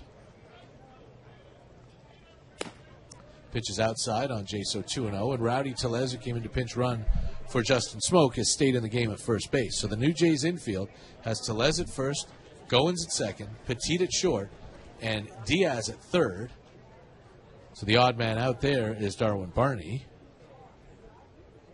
who was 0 for 2 today, like most of his teammates. There's a strike called on Jaso, 2-1. The Blue Jays have only one hit, a single by Justin Smoke, leading off the 5th. The Pirates have 7, but so far they've managed to turn them into only 1 run. 2-1 pitch to Jaso, swung on and chopped up the middle. Goins to his right, has it throw to first on the run, and makes a tough play look so easy. One away, down to third goes Eric Wood. Yeah, really nice play by Ryan Goins, and we've gotten so used to the defense the last few seasons, you can take it for granted. At any position around the infield, he can really contribute, even the outfield, even the pitcher's mound when asked. He's very versatile, and that's a key piece for the Blue Jays, or has been at least the last couple of seasons. Yeah, and he's in a real roster crunch too, Ryan Goins is. So Blue Jays pull the infield in here with a runner at third, and 1 out. Chris Bostic is the hitter. Right-handed batter is 0 for 1. He's walked and he's struck out, and he takes the first pitch on the inside corner for a strike, 0-1. Yeah, it'll be tough for Ryan Goins to make this team because Darwin Barney slotted in as that backup infielder, and on a team that has a lot of spots spoken for, a very veteran team, there just isn't a lot of room on that bench. And to me, I have a hard time figuring out how Ryan Goins makes this team, barring an injury. The 0-1 pitch, swung on and fouled away 0-2. It seems as though there are 3 spots for Goins, Darwin Barney, Ezekiel Carrera, and Melvin Upton Jr. And one of those guys is not going to make this team unless there is that possibility. We haven't seen Devin Travis yet, although he's working out and he's expected to be ready for opening day. There is a chance he's not, and there's a balk. Danny Barnes just balked in a run. Danny Barnes looked in and then stepped back. I want to see the replay on TV, but it looked like he started what would be a full pitching motion and then stopped. And the first base umpire all over that. It is 2-0 Pittsburgh. 0-2 pitch swung on and missed. And Barnes strikes out Bostic.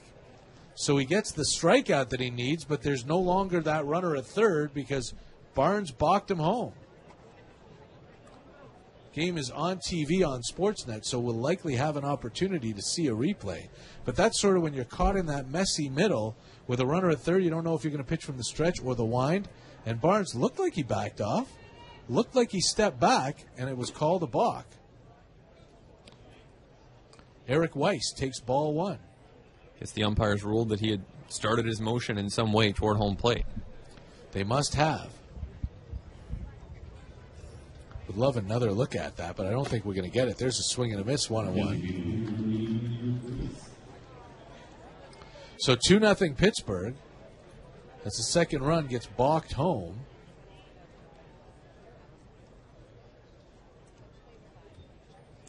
Nobody on, 2 out here in the top of the 6th. 1-1 pitch. Outside, ball 2. Gratterall wanted it, held it there for a second, but Marty Foster was not biting. Blue Jays have only 1 hit this afternoon. Gorgeous day here in Dunedin, and we're thrilled to be bringing you the game across the interwebs. There's a swing and a miss, 2-2.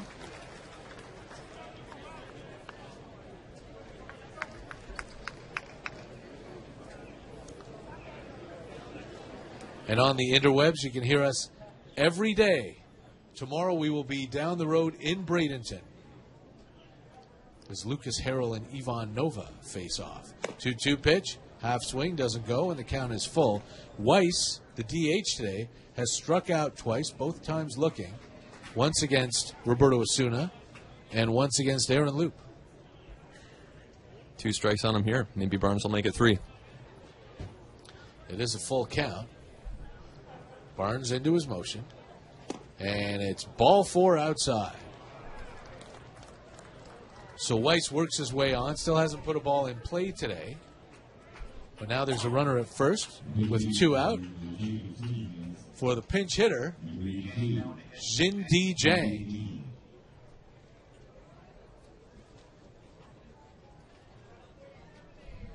He will more than likely stay in to catch. Jang, spelled Jhang.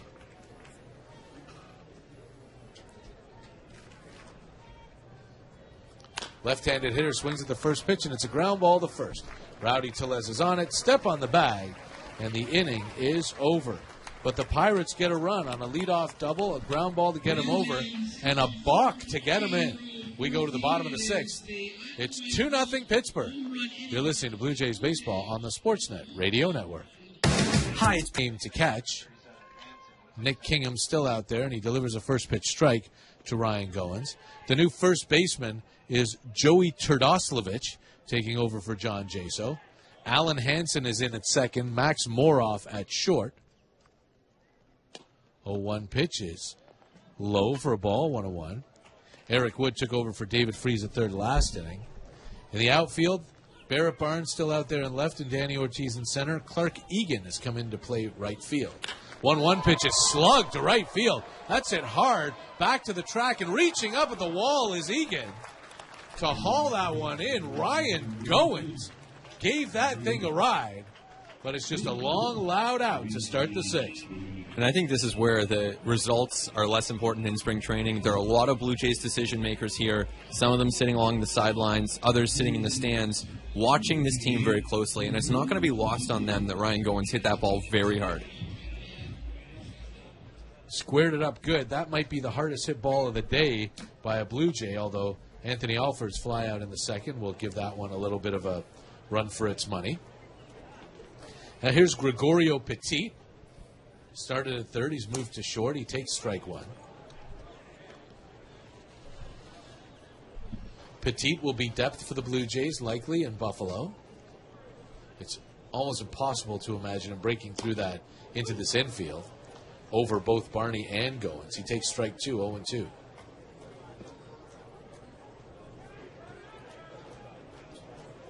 Two 2-0 Pirates. We're in the bottom of the 6th. That pitch is inside. Blue Jays are looking for their first win of the spring. They're 0-3 to start things off. 1-2 breaking ball. Gets through the catcher, Jang, and goes all the way over the backstop and off of the roof. That's a heck of a bounce. 2-2.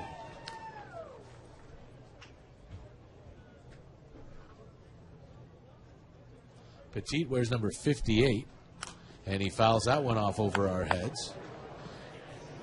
32 years old out of Venezuela. He's played parts of 5 seasons in the major leagues, though never more than the 89 games he played last year with the Angels when he hit 245. 2-2 is strike 3 called. Fastball right down the gut that Petit took for the second out. So he has lots of big league experience. When you think about him playing in more than half of the Angels games last year, that's definite experience and something that the Jays could call on. You think of a guy like Andy Burns last year who ended up appearing in some games for the Blue Jays. There were times that they needed him for whatever reason, and this is where guys like Jake Elmore and Gregorio Petit can come in handy. Absolutely. Now here's Kevin Pillar playing into the 6th inning on back-to-back days, but this is only his 3rd trip, and he takes strike 1. Pillar is grounded out and walked. One of only 2 Blue Jays base runners today. The 0-1 is down. Ball 1, 1-1.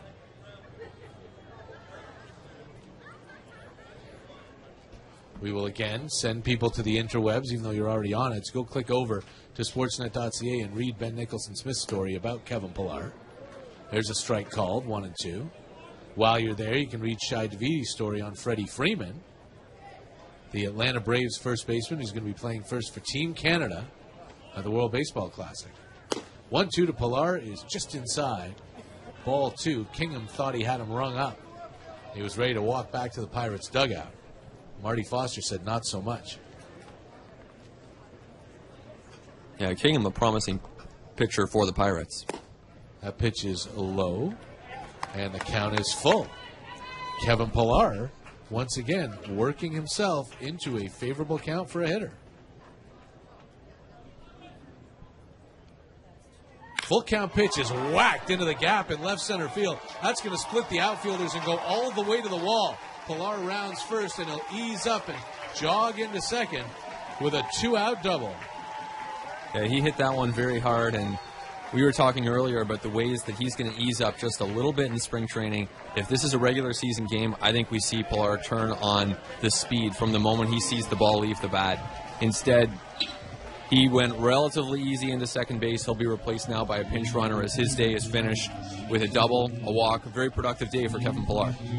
Dwight Smith Jr. is in to run for Pillar. And yeah, you would think that during the regular season, Pillar would be thinking triple right out of the box, though maybe with 2 outs, pull up at second base, especially with Jose Bautista coming up, but he wasn't. He was very happy with a double right there. And I think the result would have been the same in the regular season. He probably wouldn't have rounded second base, but I think he still would have gone in there with the chance in case someone bobbles it in the outfield. Today, he wasn't too worried about getting that extra base. A visit to the mound from pitching coach Ray Searage here to talk to Kingham. According to Baseball America, the number 11 prospect on the Pirates and the 4th-ranked pitcher, spent last year, well, he only made 8 starts last year. He's had some injury issues. Yeah, Gulf Coast League, and then a couple of starts in Bradenton and a couple of starts in Altoona. Tommy John surgery in May of 2015, so working his way back. But now he's got to deal with Jose Bautista with a runner at second. 2 out here in the 6th, and the Blue Jays down by 2. First pitch fastball in for a strike, 0-1. 95 out of Kingham right there.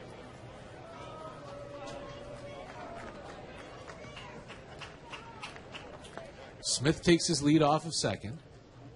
The 0-1 pitch. Half swing. Does he go? Check it first. He does. Bautista doesn't think so. Neither do the fans. But it's 0-2.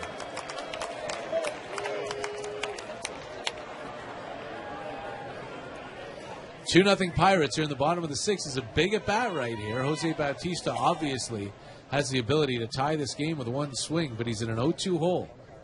Here's the pitch. It's low, blocked beautifully by Jang to keep Dwight Smith Jr. at second base. Yeah, that easily could have been a chance for the Jays to get a runner on third base there. Some nice defensive play. Crowd getting into this one, trying to will their Blue Jays into their first run of the game, maybe a couple. 1-2 pitch to Jose. Swung on it hard but foul down the third base side. It'll hop into the stands among a group of golden-clad Pirates fans. Made the 1-hour drive up from Bradenton. And we will make that 1-hour drive down tomorrow. Lucas Harrell for the Jays, Ivan Nova for the Pirates, and we're live across the web at 1 o'clock. Smith the lead at second. The 1-2 pitch. Outside, ball 2. On that previous pitch there, 94 miles an hour, and Batista pulled it well foul down the left field line. So still finding that timing, still trying to get that rhythm at the plate, and it can take weeks, of course, for hitters to establish that. Reached a couple of times yesterday. 2-2 pitch to him, breaks his bat and lines it over second base. That's a base hit. Rounding third in to score is Dwight Smith Jr. and Jose Bautista has an RBI single here in the 6th. The Blue Jays are on the board, trailing 2-1. And it looks like that'll be it for Batista as he exits the game for a pinch runner. Edward Olivares is in to run for him. There's the old baseball saw. That bat died a hero. Sure did. Broken bat. You could hear it transforming into kindling.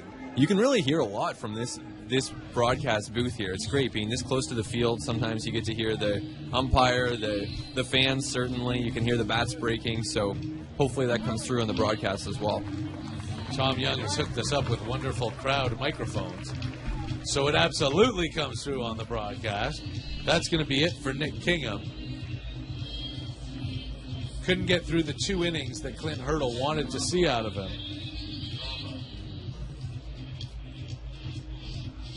It'll be Montana. But I thought that was one nice move for Arizona. And meanwhile, Seattle is going to have to hope that as Segura moves from a very friendly environment for hitters to a very tough one, that he can sustain that production or close to it.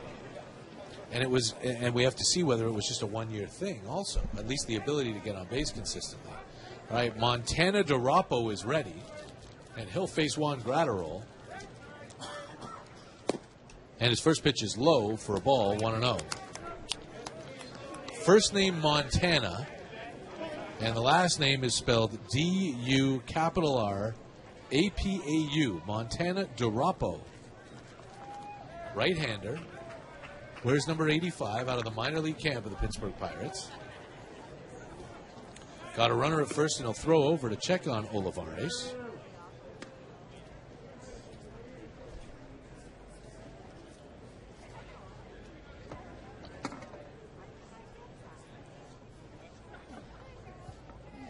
'24-year-old righty. This will be his 4th year pro. Pitched all of last season in Double-A out of the bullpen. Runner goes. The 1-0 pitch is swung on and missed. The throw down on a hop, and they get him. And that's a lesson for Edward Olivares, the base runner. Caught stealing right there. He went in with his lead foot in the air and tagged on the back foot. And that's a caught stealing to end the inning. We go to the bottom of the 6th. The Blue Jays get a run on 2 hits, an RBI single by Jose Bautista after a Kevin Pillar double. And we go to the 7th. Jays down. Blue Jays baseball on the Sportsnet Radio Network.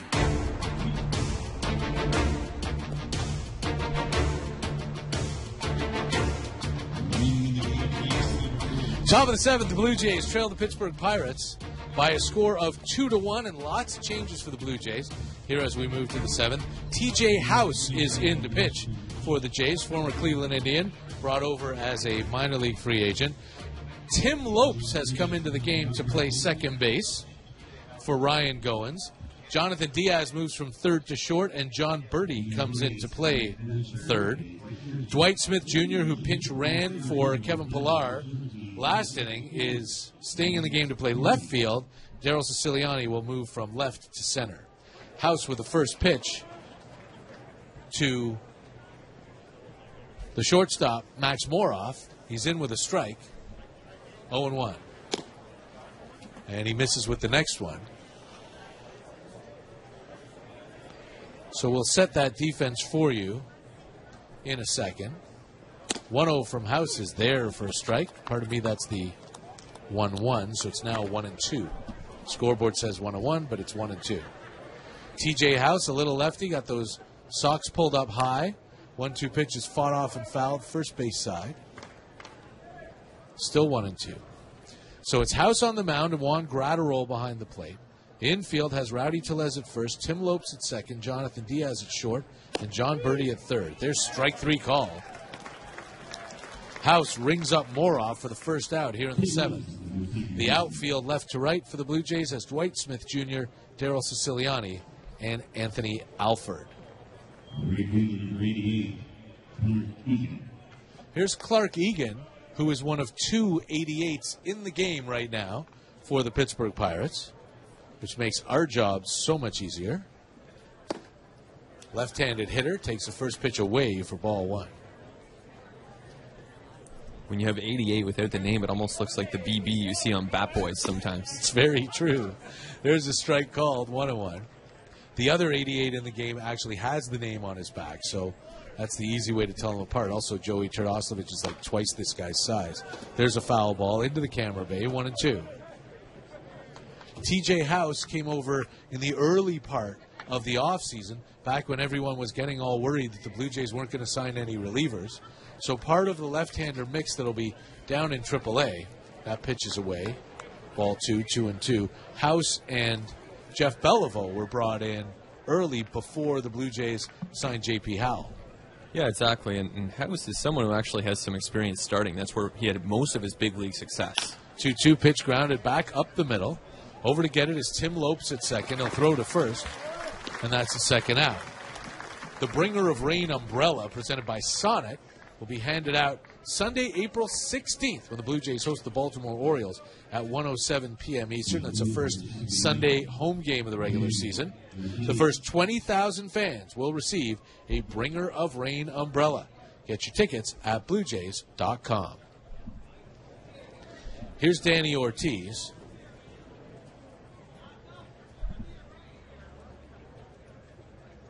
Left on left, and he takes the first pitch low for ball 1. So House is, with the starting experience, you try to put together your AAA rotation. You've probably got Lucas Harrell down there. Brett Oberholzer is probably down there. Maybe House at some point in time. I think Ryan Borucki's got a shot to be in that. There's a ball, 2-0. And I don't know if maybe Connor Green on the way up gets to AAA, maybe not to start the season. Yeah, he had a rough debut yesterday. John Gibbons talking to him today. 2-0 is in there for a strike, 2-1. Just to remind him that these things happen, and of course he's still very well regarded by the organization. But I do think, as we talked about yesterday, those walks can be an issue. And so he's going to have to show the Blue Jays that he can really attack the strike zone. 2-1 pitch is swung on and missed, 2-2. And Casey Lawrence has a chance to be in that AAA rotation as well. And he's an interesting story. Guy who, at 29, all of a sudden is becoming getting on some people's radars. Started Saturday, looked terrific. 2-2 pitch is hit on the ground, foul, first base side. House over there to cover just in case.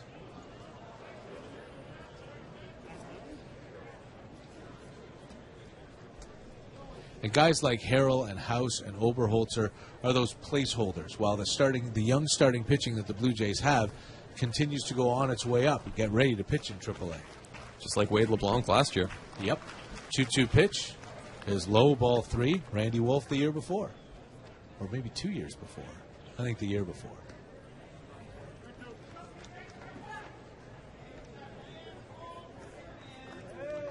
We're in the top of the 7th inning. The 3-2 pitch with 2 out is swung on and chopped high on the infield. Charging at Diaz, and he can't make the transfer. John Diaz knew he had to move awfully quickly. And that ball just a little faster than the hands right there. And Danny Ortiz has an infield single. Yeah, as soon as that ball left the bat, you knew that it was going to be a very hard play for Diaz. Came in charging and just tried to make that release quickly because there's no other way to make it. You can't set your feet, you can't plant and throw, and it was ultimately just going to go for a big infield hit. It brings up Barrett Barnes. And he takes a first pitch strike. Barnes came in to take over for Gregory Polanco, who was 0 for 2 with a couple of strikeouts around a walk.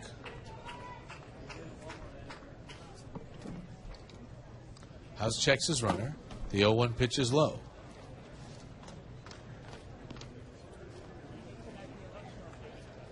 Yeah, House last year started 12 games at AAA, but also pitched out of the bullpen extensively, so he gives them some versatility as far as what kind of role they end up using him in. Throw over to first. Back safely is the runner Ortiz. Our first look at TJ House this spring.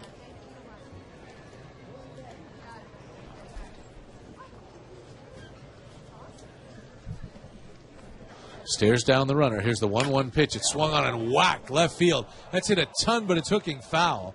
And it will wind up way foul and way out of here. Barrett Barnes put a charge into that one, but it's a long strike. That might be the new leader for best hit ball of the afternoon. That was pummeled.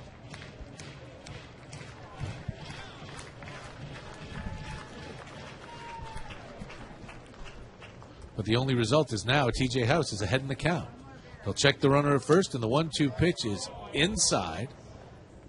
And the count is even 2-2. 2-1 Pirates, top of the 7th. They've out-hit the Blue Jays 8-3 in a so far error-free game in the Sunshine in Dunedin. 2-2 pitch is swung on, fouled into the glove of Juan Gratterall. And that is good for strike 3. So TJ House gives up not but an infield single in the top of the 7th.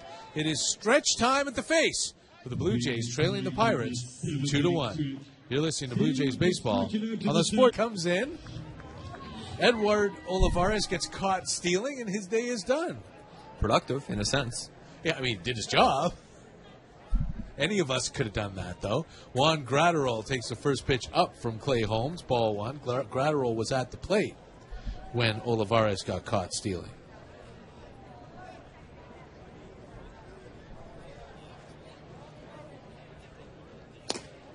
The 1-0 pitch is a called strike, 1-1. It's not like a pitcher comes in and picks a guy off and he's done. At least he did something.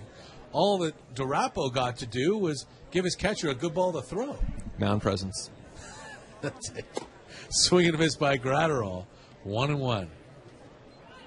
Mound presence.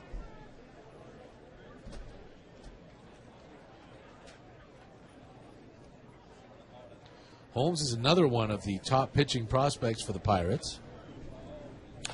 And Gratterall fouls that ball off.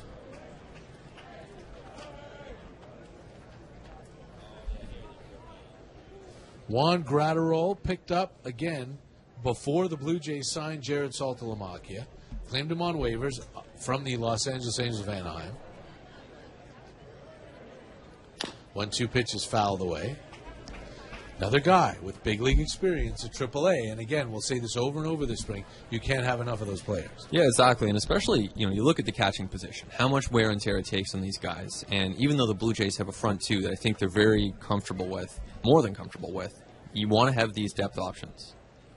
1-2 pitch is swung on and missed. Gratterall strikes out, and that's the first out here in the 7th inning. Especially losing A.J. Jimenez, now a member of the Texas Rangers organization, and you have to have some catchers. I mean, it's pretty simple when you're trying to get through a long season, trying to get through spring training even, you need those guys, and that's where Gratterall comes in, Reese McGuire as well, someone who will get extended looks probably in the upper minors. Yeah, and Mike Ullman as well, is a guy almost nobody has heard of, a catcher from the Cardinals organization, came in as a minor league free agent. Rowdy Tellez takes strike 1, doesn't like that call, shows his displeasure there at Marty Foster. Not necessarily a good idea when you're the guy with no big league time. Rowdy came in as a pinch runner in the 5th. He takes that pitch way up and away. Had a terrific game on Saturday in the opener at Disney World. He walked, he had a ringing double, but he has struck out in his last 4 straight spring at-bats. 1-1 pitch is whacked to left field. He's not going to strike out this time. This thing drops fair, and it's headed for the corner. Tellez rounds first. He is into second. And so much for that 0 for 4. It's a 1-out double here in the 7th. 97-mile-an-hour fastball. Tellez takes it the opposite field. He got a good swing on that ball and just meets it. Lets the bat meet the ball, and it ends up going for a double on a very nice piece of hitting by a rookie player trying to establish himself here on the Blue Jays' radar. And he has certainly continuing to make a strong impression. And how about this? Talked about the big game that he had on Saturday that led John Gibbons to tell us yesterday he's the closest prospect to the big leagues. Gibby was here yesterday, and Tellez struck out 3 times in Tampa. So Gibby didn't see that. All he's seen is a couple of big, loud doubles and a walk. Great timing. It's perfect timing. Now here's Daryl Siciliani, flied out to the track in right field in his last at-bat. And he takes the first pitch low, ball 1. Usually we stick to baseball here, but when big news happens. And if people are on the web, they may already know, but if you don't, the Raptors just announcing that Kyle Lowry is going to undergo surgery tomorrow to remove loose bodies from his right wrist, and they hope to have him back for the playoffs. 1-0 is a big swing and a miss, 1-1. That is what one might refer to as a rather big blow for the Toronto Raptors. Yeah, by many estimations, their best player, one of their top players, clearly. So that's a blow. They'll have to survive the next couple of months. I mean, there's no question they're going to make the playoffs. If he can come back for the playoffs, they'll be just as strong. 1-1 pitch is whacked hard on the ground at first. Turdoslavich has it. He'll step on the bag for the second out. Down to third comes Rowdy Tellez. And the tying run is 90 feet away with 2 out here in the bottom of the 7th inning.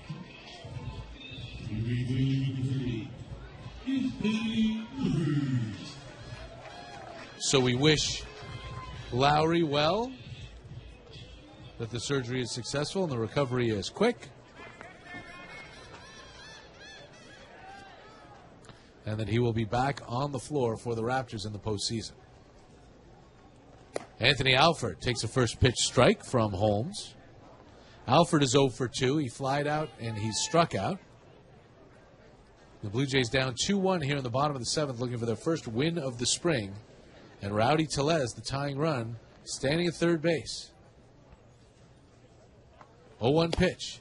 In there for a strike, 0-2. A couple of the Jays' top prospects here trying to tie the game up. Tellez on third.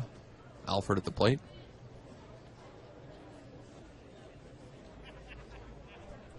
Alford has called this ballpark home the last couple of seasons. 0-2 pitch is swung on and missed. Got him with a breaking ball.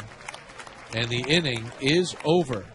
So the 1-out double by Rowdy Tellez stays at third base. And we go to the 8th. The Blue Jays continue to trail the Pittsburgh Pirates by a score of 2-1. You're listening to Blue Jays Baseball on the Sportsnet Radio Network and MLB.com. Smith here with you, and we'll be here all week. Try the veal. There's a strike called, 0-2. Some changes for the Blue Jays here. The new catcher, another one, Danny Jansen, is in after Juan Gratterol caught both. Has actually caught 3 days in a row. That pitch is up, ball 1, 1-2. Jared Saltalamacchia catch started and caught yesterday as well. New center fielder is J.B. Woodman, taking over for Daryl Siciliani. There's a line drive to second, snared by Tim Lopes. Nice play to his left for the first out. The new right fielder is Josh Palacios. So the outfield left to right now for the Blue Jays, Dwight Smith Jr. in left, J.B. Woodman in center, and Josh Palacios in right field. Here's Joey Turdoslavich. Big right-handed hitter, whacks the first pitch foul for strike 1. First base coach Kamara Barti faked like he was going to barehand that one. That would have hurt a lot. 0-1 pitch foul right back our way, 0-2. Do you remember Kamara Barti? Does the name ring a bell? It does ring a bell. I couldn't tell you much about him, but the name rings a bell. I want to say he played for the Orioles.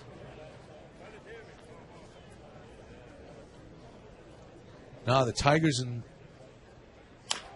played for the Tigers. There's a ground ball to third. John Birdie has it. Throw it on to first. 2 down. May even have been a teammate of Joe Siddle's in Detroit. 157 games in center field over 6 seasons in the major leagues. Of course, I could have just turned the page and seen all that. We'll have to ask Joe. Yeah, we'll have to ask Joe. He's right next door. Second baseman Allan Hansen is in, shows bunt, and pulls the bat back. Takes ball one. So 2 quick outs here for TJ House in his second inning of work. Gave up naught but an infield single in the top of the 7th. 1-0 pitch, grounded right back up the middle, off the glove of House. But right there is Lopes. Throw to first for your textbook 1-4-3. So a good outing here for TJ House, throwing a shutout 7th and 8th. And we go to the bottom of the 8th. Continues to be Pittsburgh 2 and Toronto 1. You're listening to Blue Jays Baseball on the Sportsnet Radio Network. Hi, it's Pat Finelli with our 50th opportunities and events, all geared towards fans of the Toronto Blue Jays. Visit jayscare.com/YP today. Jonathan Diaz leads off the bottom of the 8th here and takes a strike with the Blue Jays down 2-1 to the Pittsburgh Pirates. And he takes strike 2, 0-2. Diaz has been around a long time. Cut his teeth in the Blue Jays organization. Made his big league debut with the Jays. Won a World Series ring with the Red Sox. That pitch over his head for ball one, and Diaz stares out at Clay Holmes. Jays brought him back on a minor league contract this offseason. He'll provide depth in the middle infield. We've been saying that about a few guys today. Yeah, and you know what? The more the better, especially, again, ones with major league experience. Diaz, an absolute wizard with the glove. 1-2 pitch, swung on and missed. He strikes out. That's a first out here in the 8th. If the Jays are going to come back and pick up their first spring win today, it's going to be on the backs of the kids. All the starters long since out of this one. Now here's John Birdie. Came into play third a couple of innings ago. This is his first at bat, and he takes a first pitch strike, 0-1. He had a nice defensive play earlier, and really this game to this point has been very nicely done on the defensive side from the Blue Jays. Pirates too, for that matter. 0-1 pitch is high. Yeah, it stands in stark contrast to what we saw yesterday. The Blue Jays had a really rough time.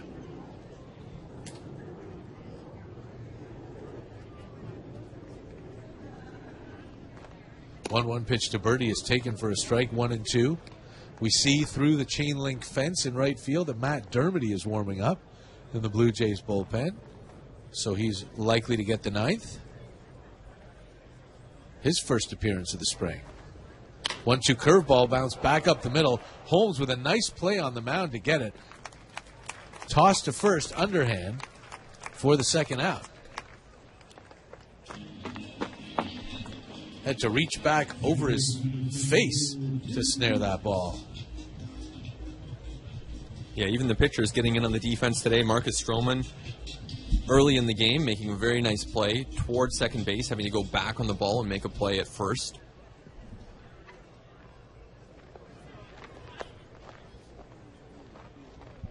Now Tim Lopes. And again, in one of the wonders of spring training, one of 2 Blue Jays currently in this game wearing number 74. We get the attendance figure from Eric Grossman, 3,538 here at the ballpark. It's a 1-1 count now on Lopes as he takes a ball and then a strike. Tim Lopes coming over in the offseason from the Seattle Mariners as a player to be named later in a trade that sent Pat Venditti to Seattle. 1-1 is down and away, ball 2. It's one thing I'll miss this spring. It's not having the chance to watch an ambidextrous pitcher every few days. That was really, I mean, we had last year, we had an amphibious pitcher and we had a knuckleballer, and 2 of the great wonders of the game, and now we don't have either one. 2-1 pitch is high, and it's ball 3 on Lopes trying to work his way on for Dwight Smith Jr. Here with 2 out and nobody on in the bottom of the 8th inning, and the Blue Jays down 2-1 to Pittsburgh. 3-1 pitch is low, ball 4. Lopes lives up to that 360 on base that he had last year in the minors for Seattle in Double-A. Draws a 2-out walk, and Dwight Smith Jr. will have a chance.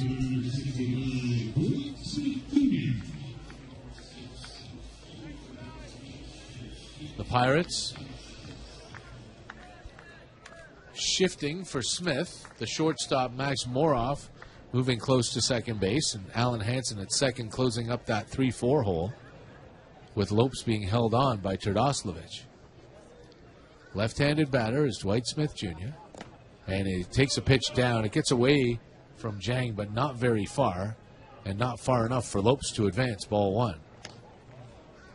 Looks like catcher Reese McGuire's on deck, should the inning advance that far. That's the DH spot. Jose Bautista started and went 1 for 3. Bautista with an RBI single, driving in the Blue Jays' only run of this game.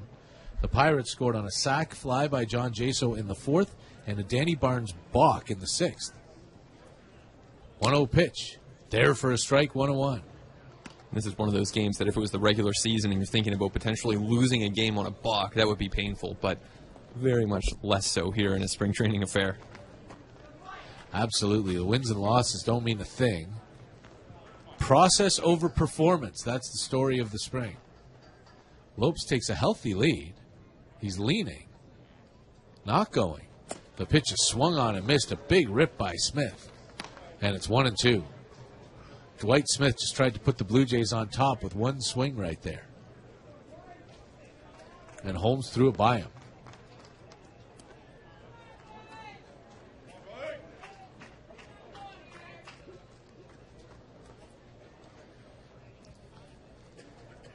Clay Holmes comes set, a throw over to first, and Lopes is back safely.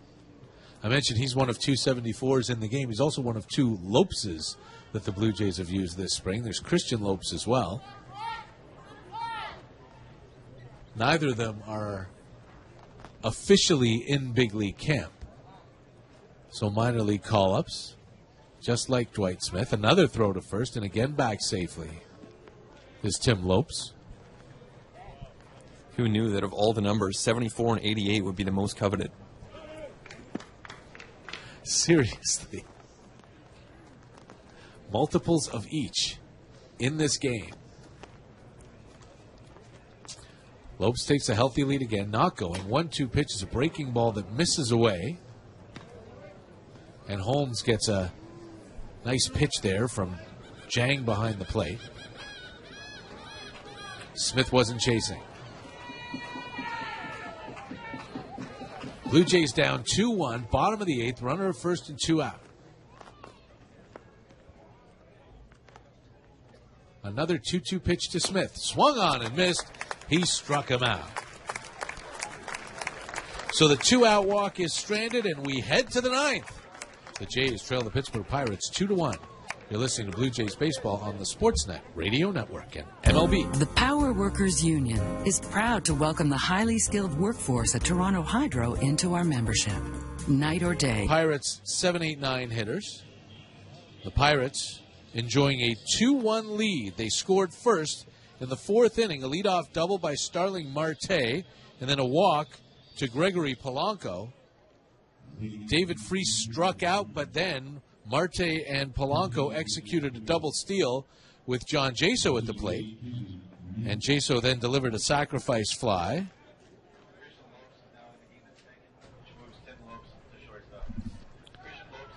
And an Eric Wood double was eventually balked home by Danny Barnes for the Pirates' second run in the 6th.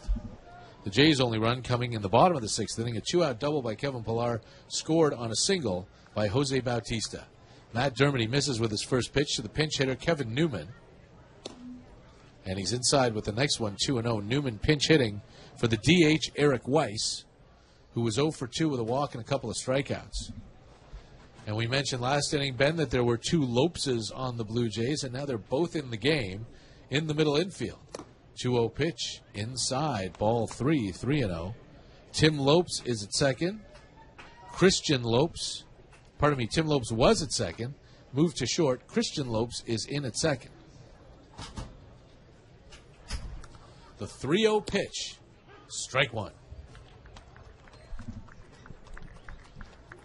Dermody is definitely a guy we need to keep an eye on this spring. We'll watch the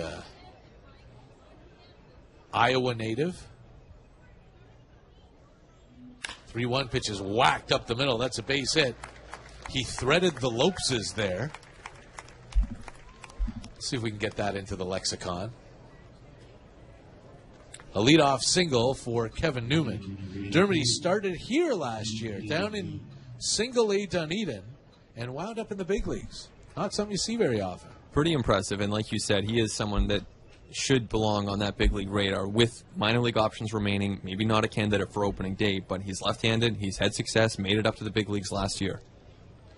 Jin De Zhang takes the first pitch for a strike from Dermody, left on left. Aaron Loup giving up the Blue Jays' first run, and will be contrasting, I think, Loup and Dermody most of the spring. It looks like they may be fighting for the same position, whether it's here or in Buffalo. A 1 pitch hit on the ground, wide of first, under the glove of Tellez, picked up by Lopes, fired to the pitcher, but Dermody dropped it. Everybody safe.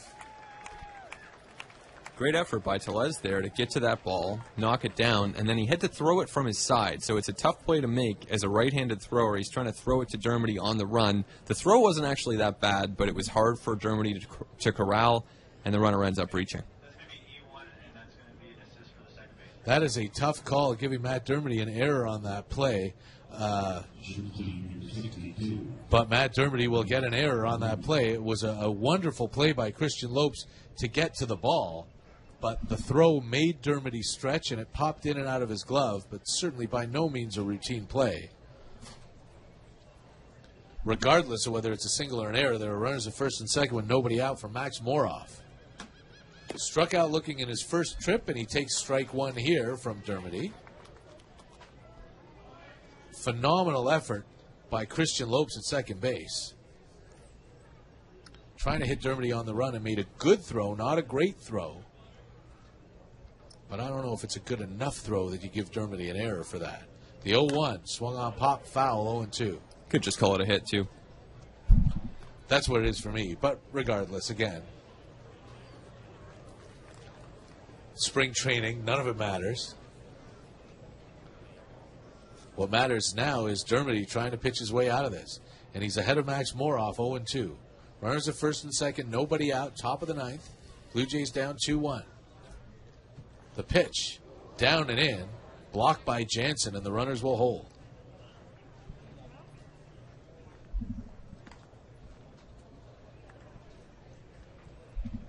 Blue Jays and Pirates get back at it tomorrow in Bradenton. It'll be Lucas Harrell on the hill for the Jays, a former Houston Astro, up against Pittsburgh's Ivan Nova, the former New York Yankee.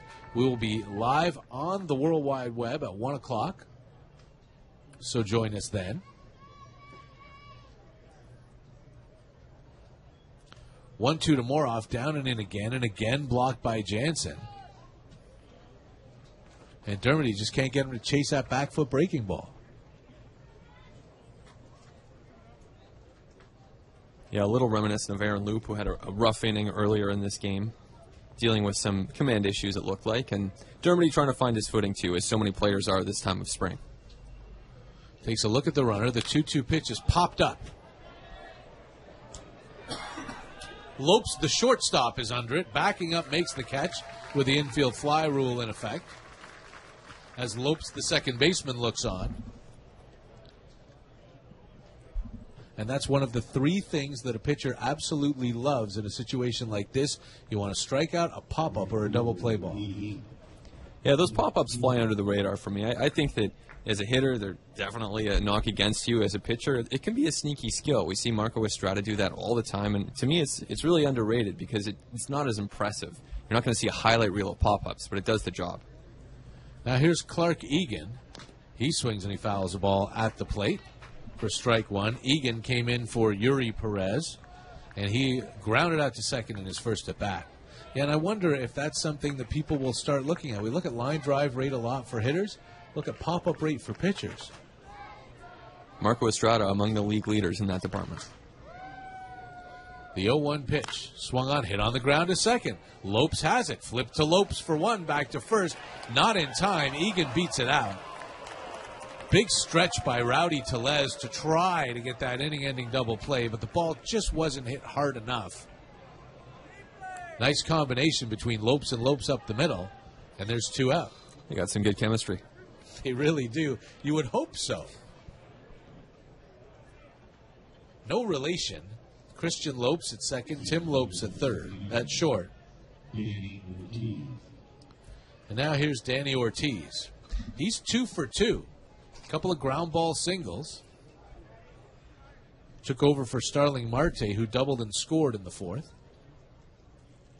Blue Jays are down 2-1 here in the top of the 9th. 2 out, 2 on. First pitch from Dermody is just low for ball 1.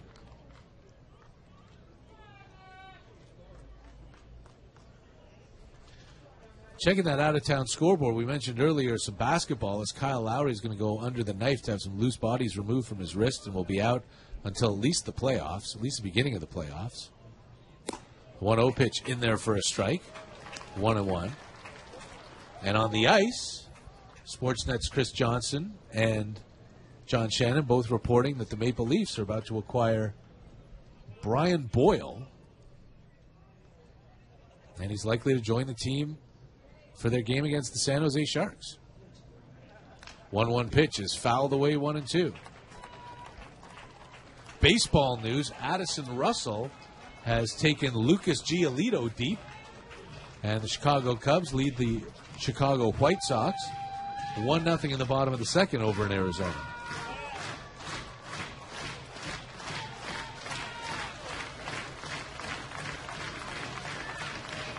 Dermody ahead of Danny Ortiz, 1-2, the left-on-left battle. Check of the runner, the pitch. Swung on a little nubber out towards third. Birdie charging hard, throw on the run, and a nice play to end the inning. So Matt Dermody, with 2 on and nobody out, works his way out of it. And we go to the bottom of the 9th. Last shot for the Blue Jays as they try to at least tie this thing up. They trail the Pittsburgh Pirates 2-4. Mike Wilner and Ben Nicholson-Smith here with us. With you, actually. We are with you. Ben is with us. Or something. I mean, however it works out. He's here, I'm here, and we are thrilled to be bringing you Spring Training Baseball. Live from Dunedin. And again, every game all spring long will be carried on the World Wide Web. Ben is with me today and for the next 3.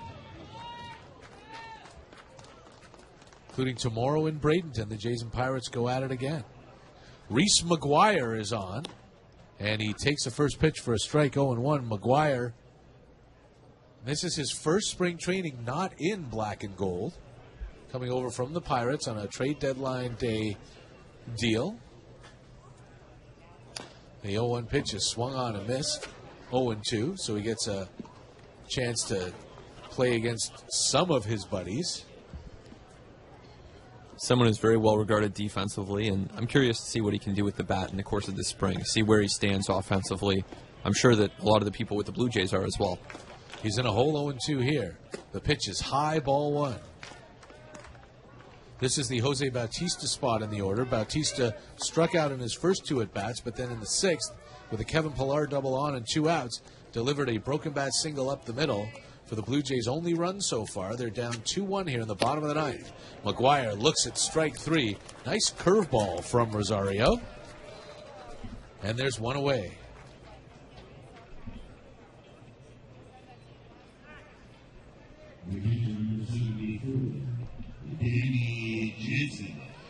Here's Danny Jansen. The Blue Jays' 3rd catcher of the afternoon. Right-handed hitter, one of 2 Jays wearing number 74 in this game. He takes strike 1.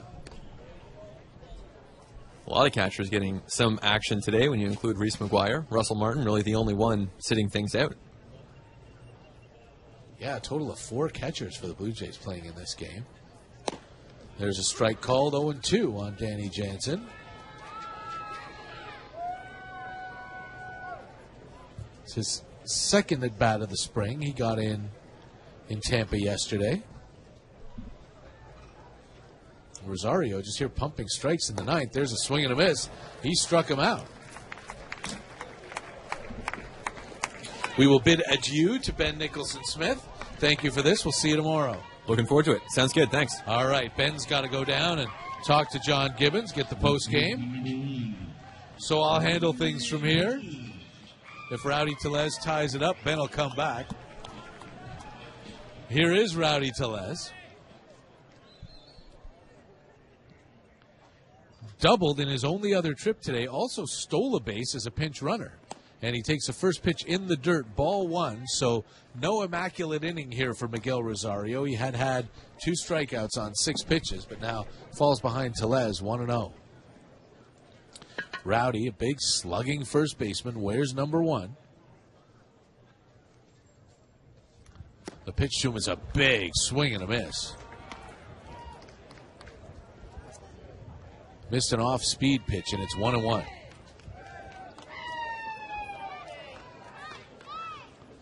Tellez likely to start the season at AAA Buffalo. Takes a 1-1 pitch inside.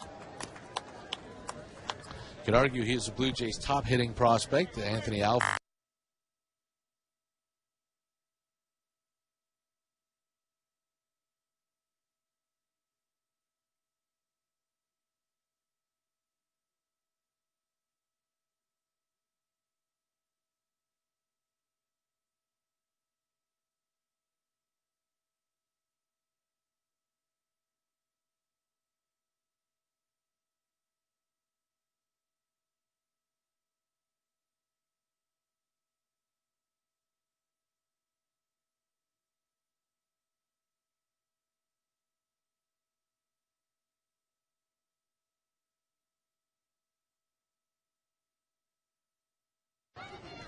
Now the count is full. 2 out, bottom of the 9th. Nobody on. Blue Jays down 1. The pitch.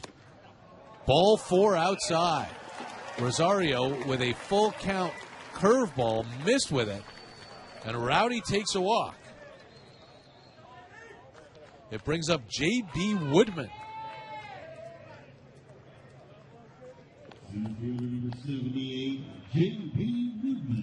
J.B. Woodman coming up. A call up from the minor league complex.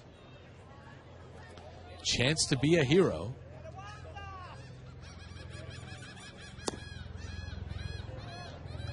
And he takes the first pitch outside for ball 1. Woodman wears number 78, left-handed hitter.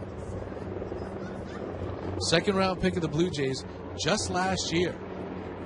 He swings and he hits a ball in the air to right field. That's it hard and deep, but just not deep enough. Run down in front of the track by Danny Ortiz, and the game is over. The kid put a charge into one, but it falls just short. And the Blue Jays fall to 0-4 on the spring, losing it 2-1 to the Pittsburgh Pirates. We'll be back with the totals after this. You're listening to Blue Jays Baseball on the Sportsnet Radio Network and MLB.com. Louis Carnavelli here, president of Northern Financial Group. You've probably been thinking that our health benefits plan for just $30 a month sounds too good to be true. Well, you can take it from me. It is true, and our rates are set until September 2018. Don't wait until your next renewal. Whether you have 3 or 300 employees, we have a plan to fit your needs and your budget. To find out more about our $30 a month health plan, visit us at northernfinancialgroup.ca.